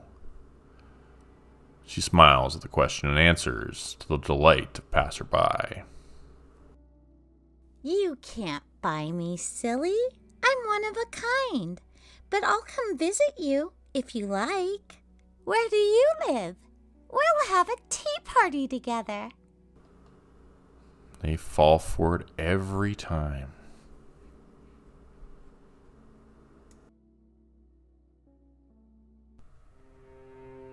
If someone's hearing this, you have to help me. You gotta get me out of here. I'm inside, trapped in this headset with these haptic sensors all over my body. There's no way of getting them off. Feels like they put super glue on the insides of the gloves and the boots, or I don't know. Maybe there's some more high-tech mechanism at play here, but either way, I'm a prisoner inside this VR rig. How did I get here? Well, I guess it all started when I woke up and noticed something strange on my phone. There was a PayPal notification which read, Metaverse Inc. USD 3352. My brain was still a bit foggy from sleep, and I tried to remember what I could have charged to my PayPal account for that amount. I only had a couple direct withdrawals set up to PayPal. Most of them went to my credit card, my bank account. I'm racking my brain, I couldn't think of what would fit the bill. So I did what anyone else would do. I Googled the unfamiliar company name, Metaverse, and looked to see what they did before filing a dispute claim. The name sounded familiar. I immediately understood why. If not for the fact that I was half asleep, I would have realized right away. It was the Facebook Metaverse. That 3D VR creation which had been created as a virtual utopia where people could go to shop, socialize, work, play, do whatever else the corporate overlords decided. But I had never signed up for the Metaverse. In fact, I didn't even own a VR rig. This didn't sit right with me, especially since I'd heard recently that the Metaverse was hemorrhaging cash, and that the whole operation was failing miserably. The article I'd read spoke of 10 billion in losses, while there were only a minuscule number of users. There was no way I'd signed up for the service, and I didn't even use Facebook, so it didn't seem like there was any chance of an accidental purchase. My vivid imagination pictured a nefarious plan at Facebook to use my Pixel phone's Google Pay information to order the service without my knowledge. I requested a refund through PayPal, saying I never received the service or product since there was no option for I didn't order this shit. Then I went to Twitter and began to make my aggravation known to the world. I have a couple thousand followers, nothing too outrageous. Most of my tweets get 1 or 2 likes, but when I told everyone about this, they totally lost their minds. People I'd never spoken to before started retweeting, liking, and commenting immediately. So this is how they're making back all their money? Using Google Pay data to subscribe to their shitty service no one wants? Said one reply. I hope you got a refund. That's a pretty sneaky way to get people paying for the metaverse. I heard they weren't doing well, but this is ridiculous. Another person commented. The tweet was getting far more traction than my usual ones, but then it was suddenly removed. I received no reason from Twitter. When I tried to repost it again, nothing happened. Every time I hit send, it seemed like it went through, but when I went to go check the tweet, it had vanished again. Annoyed, I was about to post my experience on Instagram or Reddit when I received an email. From Metaverse Inc. Customer Service. Subject, incidental charge. I opened the email and was surprised to find it was from a customer service manager at Metaverse Inc. Reading the contents of the email, I started to feel a strange knot growing in my belly. Felt like someone was pouring cement down my gullet, and it was hardening and drying in my gut, getting heavier and heavier by the second. Dear Mr. Grupe, the email read, we at Metaverse Inc. were displeased to hear that you had noticed the recent charge you incurred on our behalf. Rest assured that we are looking into the matter and will provide you with a prompt refund. As a token of apology, please allow us to offer you this additional gift. We noticed in your tweet that you said you didn't even own a VR rig. Well, we would like to remedy that situation. VR is a very fun and even therapeutic recreational experience. It is enjoyed by many people, as is the metaverse, despite your assertion that it is a wallet-fucking cartoon world built on lies for the enjoyment of idiots. As such, we would like to afford you the opportunity to experience it. The metaverse should be enjoyed by all. And one day, it will be. For you, we would like to provide a free HTC headset with haptic bodysuit for you to use. Of course, it will be your decision if you wish to participate in the metaverse, but we hope you'll give it a shot. Thank you ever so much for bringing this situation to our attention. Sincerely, the Metaverse team. After reading the email again, I read it 3 more times. Were they serious? Was this a prank? A joke? Viral marketing? What the hell was going on? I was suddenly very scared. It occurred to me that I had been, well, talking shit publicly about one of the world's largest and most powerful corporations. They could easily have me killed or silenced. They could probably wipe out my entire life if they wanted to. I had no doubt they could destroy my career in the tech industry. Could make my YouTube channel vanish into the world of shadow banned trash. The doorbell rang and a chill ran up my spine. Was that them? Were they here? At my front door? No, that was ridiculous. Still, my legs were trembling when I got up and walked to the front door. I opened it and my heart skipped a beat. Jumping backwards, I yelped in fear as I saw a huge drone helicopter was hovering just outside. For a second, I thought it would charge forward, slicing my neck with its razor-sharp robot-controlled rotor blades. But instead, a screen lit up on the front of it, showing a green, smiley face. "Thank you for choosing the metaverse," it said in a robotic voice, then took off into the air, disappearing into the clouds. What the hell was that? I asked no one in particular, then looked down to see there was a large package on my doorstep. I picked it up and, with a growing feeling of anxiety, brought it inside. After a few minutes of deliberation, I decided to open it. This was clearly the gift promised by the metaverse people, but I hadn't expected it to arrive so quickly. Normally, corporations were slow to respond, taking weeks to send things by mail. But this had arrived within a half hour of my tweet. Everything about this was disturbing and was giving me a dystopian sort of vibe that I didn't like. Still, I couldn't resist. I unboxed it and looked inside, finding a gleaming HTC VR rig with all the state-of-the-art haptic technology to go along with it. Sure, I'd never owned any of this stuff, but I'd researched it before. I was salivating at the opportunity to one day own a VR rig, but I'd never been able to afford one. Especially not one like this, which costs thousands of dollars. A handwritten card was inside the box as well, which I opened and read.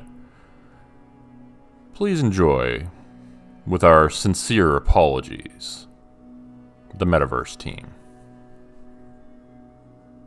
It still didn't make sense to me how they could have done all this in such a short period of time, but then again, I'd heard that Google was always listening. Maybe this was just further proof.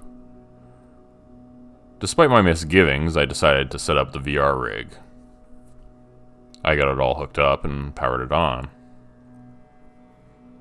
There was an entire haptic bodysuit, I realized, to go along with the gloves and the boots. Trying on the outfit, I noticed that it fit perfectly, as if tailored to my specific dimensions. I put the gloves on, the footwear next. With all the haptics on, I took a deep, unsteady breath and put the VR goggles on my head, tightening the strap around my chin. A moment after I put it on, my entire field of vision became infused with imagery. After a few seconds of looking around, I understood where I was. I was in the metaverse. Surprisingly, it was pretty impressive. At least to someone who'd never really used VR before. Wow, I said to myself, glancing around. Yeah, wow, a woman's voice said, and I saw a cartoonish-looking lady coming around the corner.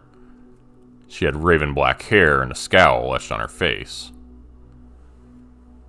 Do you have any idea how much effort it takes to create a place like this? She asked, approaching me quickly. And you go on Twitter and shit all over it. A second later, she was practically on top of me, and then she threw a punch hard at my gut. The impact to my midsection caught me completely off guard. It reminded me of being back in elementary school, when a bully beat the shit out of me during recess and knocked the wind out of me. This was just like that, except 100 times worse. I was still recovering my breath on the ground on my hands and knees with no memory of how I got there, when she kicked me in the ribs. The blow was so powerful through the haptic bodysuit that it sent me flying, tumbling sideways in a barrel roll. My real-life body crashed into my entertainment unit, smashing into my television and shattering broken glass everywhere throughout my living room. It dug into my flesh, and I felt blood filling the suit in places. Do you have any idea how hard we worked, only to have our efforts mocked?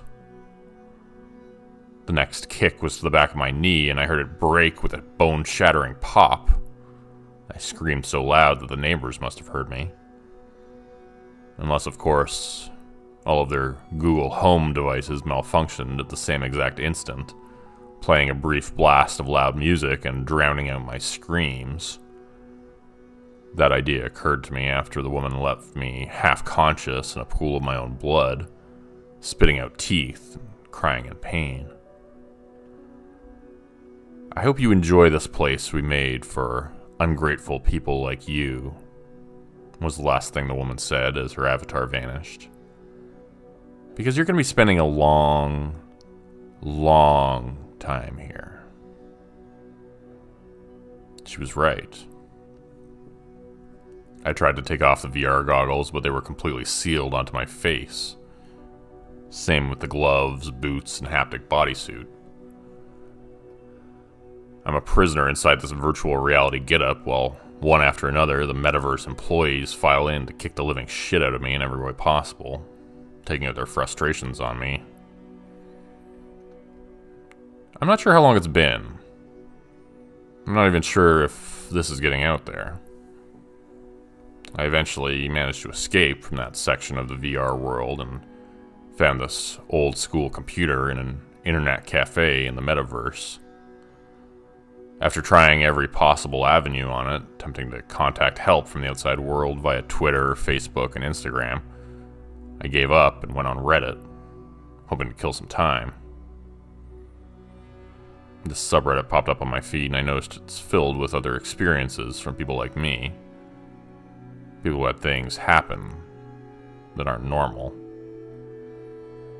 Maybe this post will just blend in. But maybe, just maybe, someone will notice it. Someone who can help. And I'm not holding out hope for a rescue. At this point, I just really want to warn you all. If you notice a charge on your credit card, PayPal, or bank account, which says it's from Metaverse Inc., don't dispute it. And whatever you do, don't tweet about it or complain about it on Facebook or Instagram. Just quietly pay it. And every charge that follows. Because trust me, the alternative, it's much, much worse. My old neighbor upstairs was nice and quiet. He was an elderly Swedish gentleman who passed away not too long ago. He had a friendly little dog who sat out in the parking lot with him all the time while he rested on his walker enjoying the fresh air. The little pup would chase leaves around while he sat on his walker looking delighted. The new neighbors, though, they are not so nice. And they are not so quiet.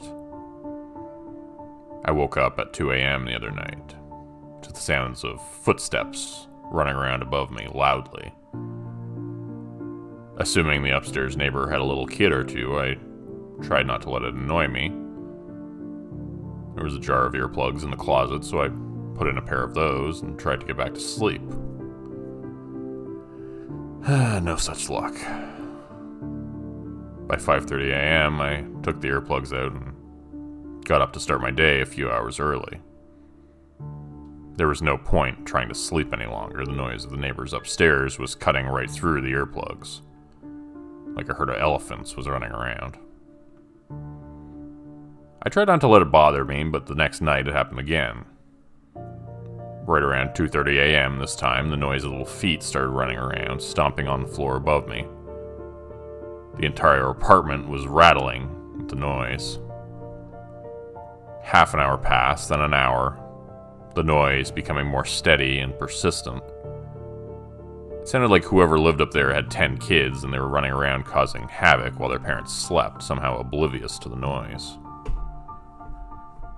Someone, in, I'm assuming, the apartment above them, started banging on the floor with a broom or something like that, making a loud noise that scared them into being quiet for a little while. But it didn't take long for the racket to start back up again. To make matters worse, the noises were confusing as hell. At one point it sounded like someone had put 2 pairs of high heels on a dog and it was running around, going back and forth above me. Then it was like someone dumped out a bucket full of marbles and started rolling them all around the place for some reason. And the whole time it sounded like a bunch of kids running around with no supervision, stomping up and down in the hallways and running back and forth across the floor above me. I wanted to yell and scream, but I'm too polite for that. Far too non-confrontational. So I just jammed the earplugs in further and tried with mounting futility to get back to sleep. Eventually, I rolled out of bed again and went back into the bathroom to brush my teeth and start my day early. This time, before the sun had even risen. The bags under my eyes were puffy and dark at work when I looked in the mirror, and people kept asking me if I was feeling okay. Not really, I told them. I had some really terrible new neighbors who had moved in above me, and they were making my life miserable. Okay, so this is where things start to get really weird. I went to bed the night before last and got woken up again the same way. Noise up above me. Feet stomping, kids running around back and forth up and down the halls. But then I heard them running down the staircase outside of my apartment. And then they came to my apartment door. The noise of my doorknob rattling violently was jarring in the quiet morning hours. It was making me uneasy. Who would let their kids run around at 2:30 in the morning out in the hallway without giving them a scolding? And were they really trying to get into my apartment? I was glad I had remembered to lock the door. Every so often I forgot to do that. The front door stopped rattling after a while, and the noise above me resumed. Kids running back and forth, stomping and clomping, screaming and laughing. I somehow managed to drift off to sleep again for a while during a brief lull in the noise. Sheer exhaustion taking over and allowing me to overcome the stress and annoyance of all the chaos. I fell into a world of disturbingly vivid dreams. And when I woke up, it was to a noise that was not above me, but behind me. It sounded like someone was in the wall of my bedroom, moving around, breathing, watching me, listening. I bolted out of bed and turned the light on. The noise came again, louder this time, like someone shifting their weight and scraping along the rough inside of the wall of my bedroom. The walls of my bedroom are in poor shape, badly needing repair, so I could actually see right through the gaps in the wood. I could see that there was someone crawling around in there. I saw a pair of little eyes looking at me, fingers poking out curiously. Giggling sounds could be heard from all around me. Terrified, I went to my bedside table to grab my phone. I was going to dial 911 when I heard something else, this time from the other side of the room. Another sound like a person climbing around inside the walls. But how was that even possible? The gap inside wasn't big enough even for a child, I would think. It was a very old building, but still, I was flabbergasted and frightened out of my wits. The phone was missing from the bedside table.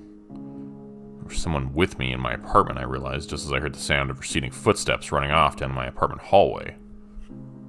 The little shit had my phone. How many of them were there? I chased after him to the door and saw him running out, but didn't get a good look at him. At least I knew where he lived.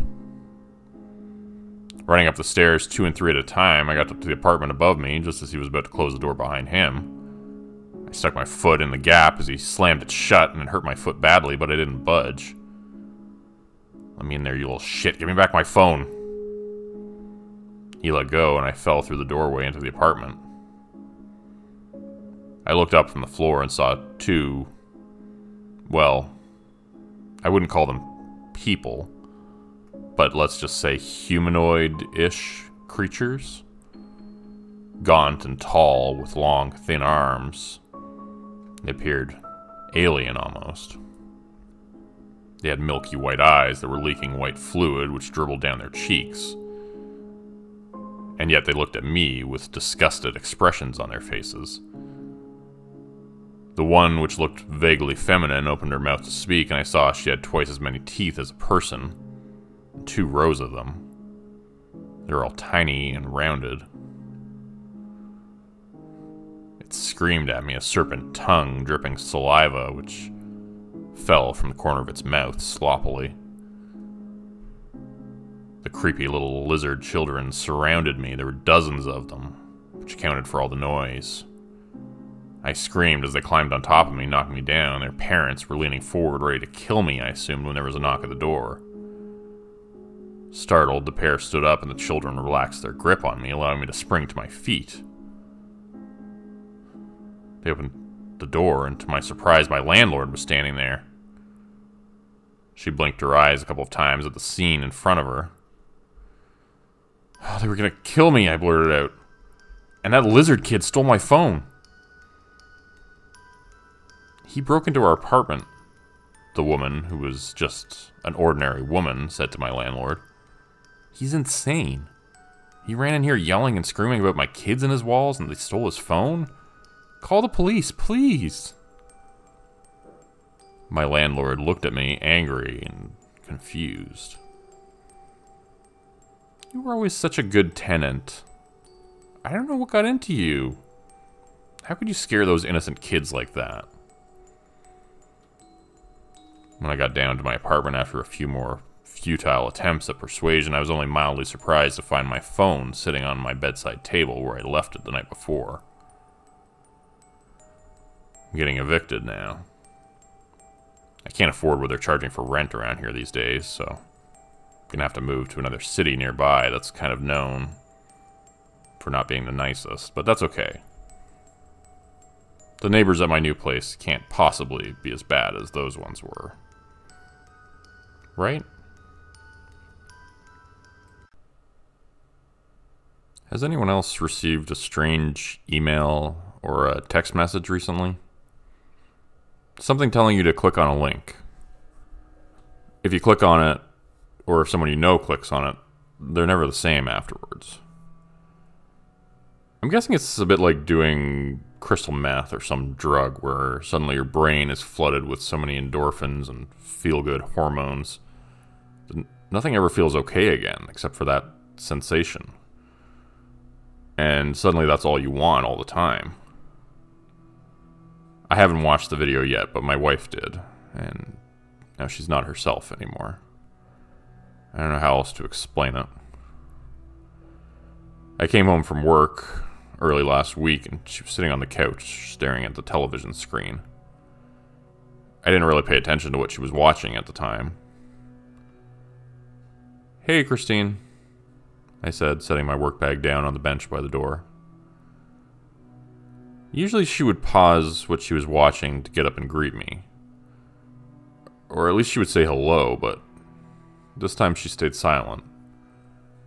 And I wondered if I'd done something inadvertently to upset her. "How was your day?" I tried next, attempting to smile. She didn't say anything, though. Instead, just continued to stare straight ahead, looking at the television with a dopey expression on her face. "Okay."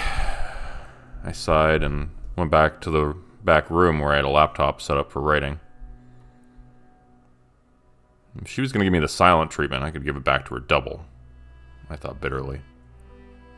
I sat down and opened a document, then began typing, pressing the keys louder and harder than necessary. After working on my project for a while, I went back to the living room, hoping to make peace.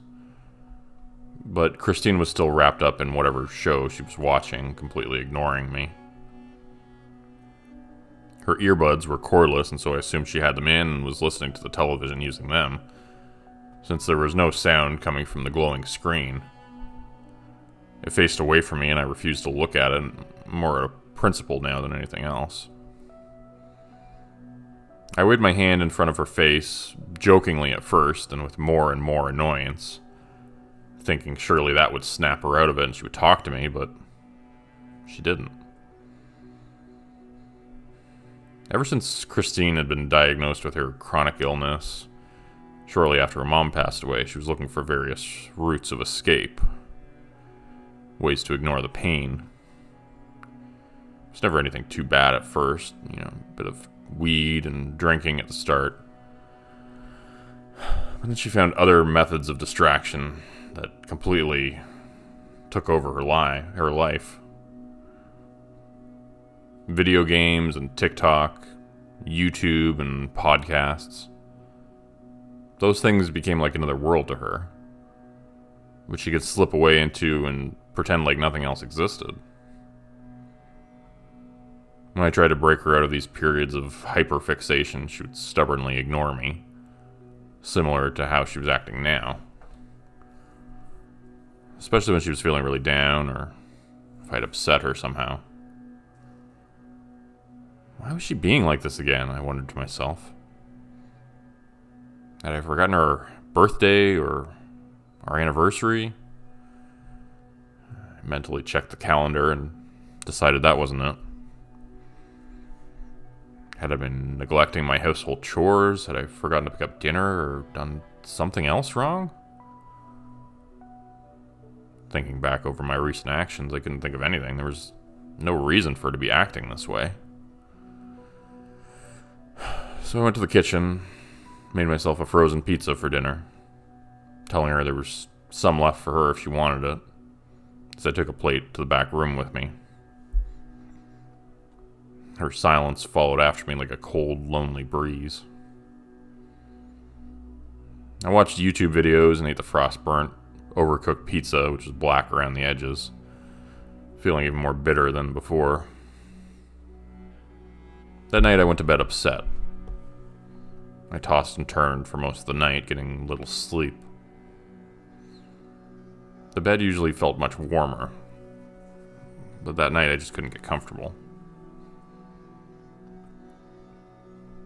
The following day I got up early to leave for the airport. I had a work trip and would be gone for a few days. Normally Christine would drive me, but she was still sitting in front of the television, ignoring me. "Have you been up all night watching TV?" I asked, putting on my shoes. She didn't reply. Part of me wanted to sit down next to her and take a minute to try to communicate with her, but my flight was leaving soon and I needed to leave. I didn't have time for stupid arguments, especially when I wasn't the one at fault. "Okay, I'm going. I'll see you in a few days."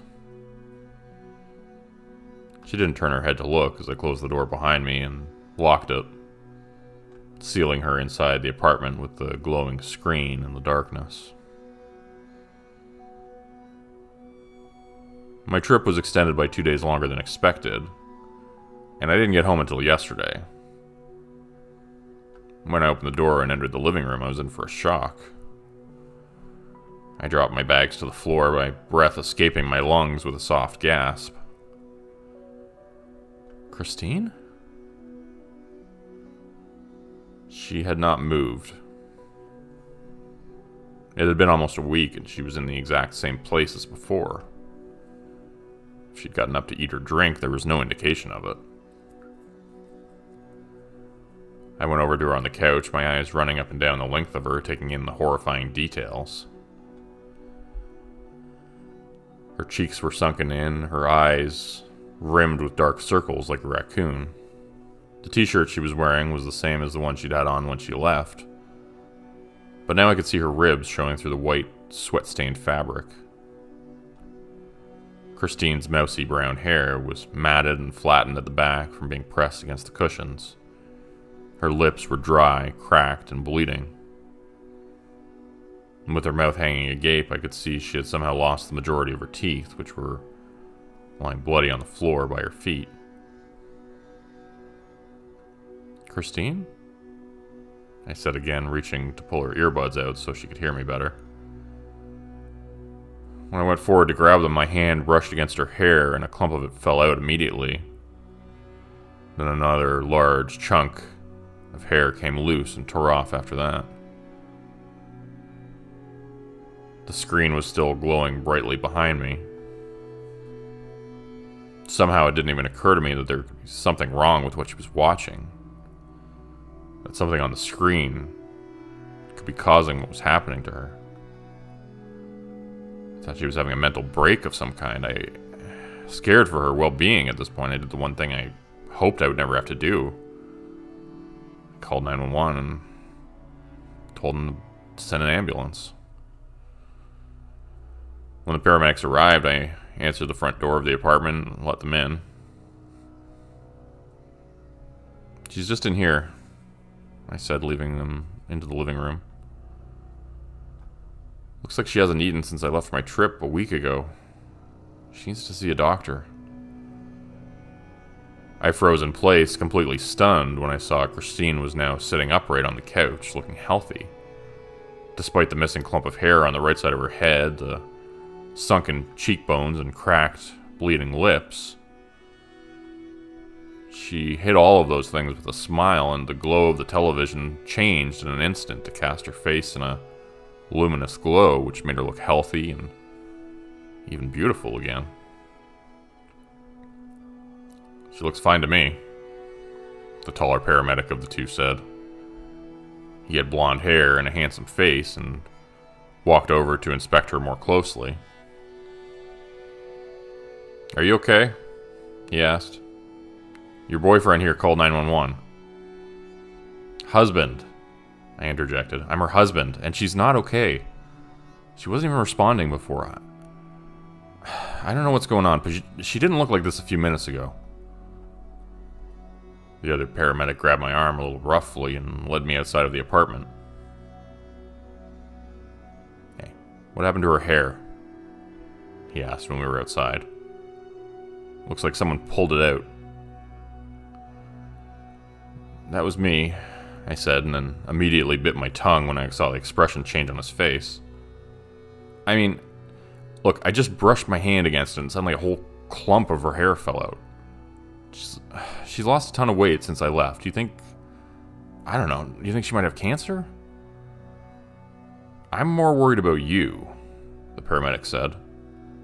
"You look awful. Have you been drinking at all tonight? Doing any drugs?" "No," I practically screamed at him. "Why would you ask me that?" "Sir, most people don't call 911 when their wife isn't speaking to them. You're clearly very worked up right now. I'm just worried you're going to do something you'll regret later. You have somewhere else you can go, some place you can spend the night, a friend's house maybe? I don't feel comfortable leaving you two alone here.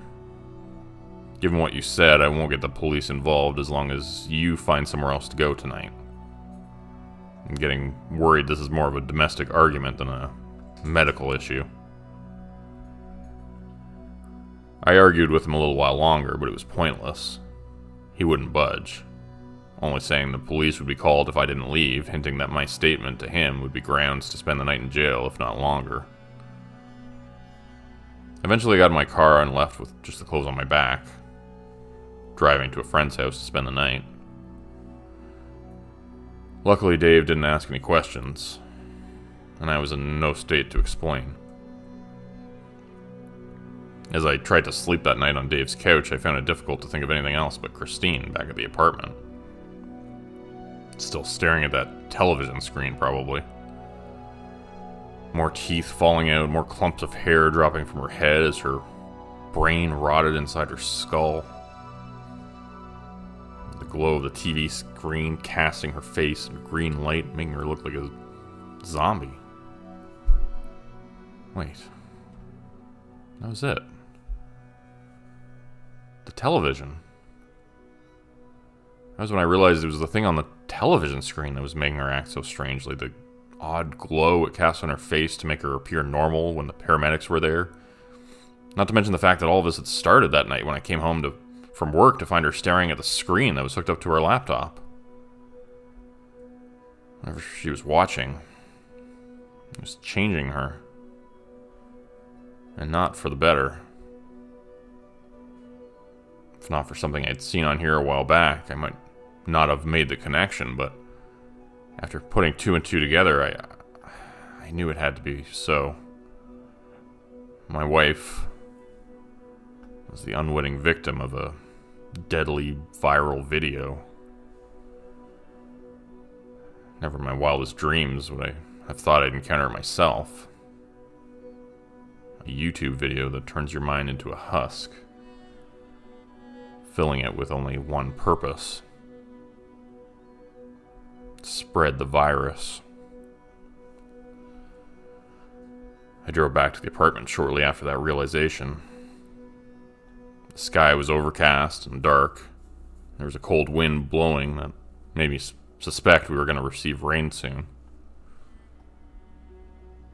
When I parked outside, I saw the ambulance was still by the door. in the same place where I had been when I left. Pulling the collar of my coat tighter around my neck, I left my car with a sinking feeling in my gut.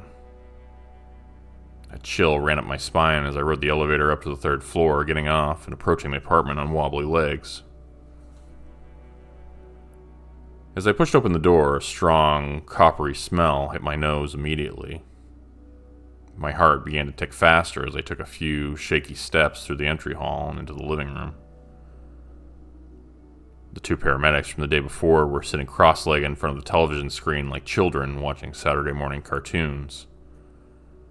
Except for the fact that their eyes were bleeding, their smiling, gap-toothed mouths shedding teeth which fell to the floor occasionally, making little clinking sounds. Their faces were bathed in glowing light from the television screen, and they didn't even seem to notice me as I carefully entered the room, avoiding looking at the television at all costs. Christine was lying on the couch with her head turned toward the screen. I wonder if she was too weak even to sit up now, and that's why she'd finally changed her position. Part of me wanted to step in front of the TV, blocking her view of it, or to turn it off entirely. But another part of me said that would be a very bad idea. She looked like she was doped up on heroin. I had seen YouTube clips of people receiving naloxone after ODing on opioids. The videos were mostly taken in the ER, and the people receiving the opioid reversal drug reacted violently when their high was taken away. Even though doctors and nurses were saving them, these people attacked the hospital staff around them, trying to kill them. I wondered if Christine and the 2 paramedics would react the same way if I turned off the television. Would they try to kill me? Or would they hold me down and make me watch? My eyes drifted over to the faces of the 2 paramedics. One of them had glasses, and the reflection showed the flickering images on the screen. And I made the mistake of focusing on those images for just a second. At least it felt like a second in my mind. When I came to my senses, I realized the light in the room had shifted. The shadows now cast in a different direction. It was sunny outside, no longer overcast, and dark. I looked down to check the time and saw 3 of my teeth on the floor at my feet, looking up at me and smiling. The blood sprinkled on them made them look giddy and excited as they laughed. "Want it some more?" The chipped front tooth said. "Don't stop. Don't ever stop." The molar beside it joined in. "The real thing is so much better than a reflection. You've only seen a glimpse. Join them. Sit. Watch. Forever." I almost did, but then my wits returned again, thankfully. Whatever dose of the viral video I'd received was not enough to completely take over my mind instantly. But it was very close. There's no way to resist it. I can feel myself giving in. I can feel it taking over. I'll join them in a moment. As scared as I am of what will happen to me, of what I'll lose, I know I have no choice. I have just enough strength in me left to get this out there.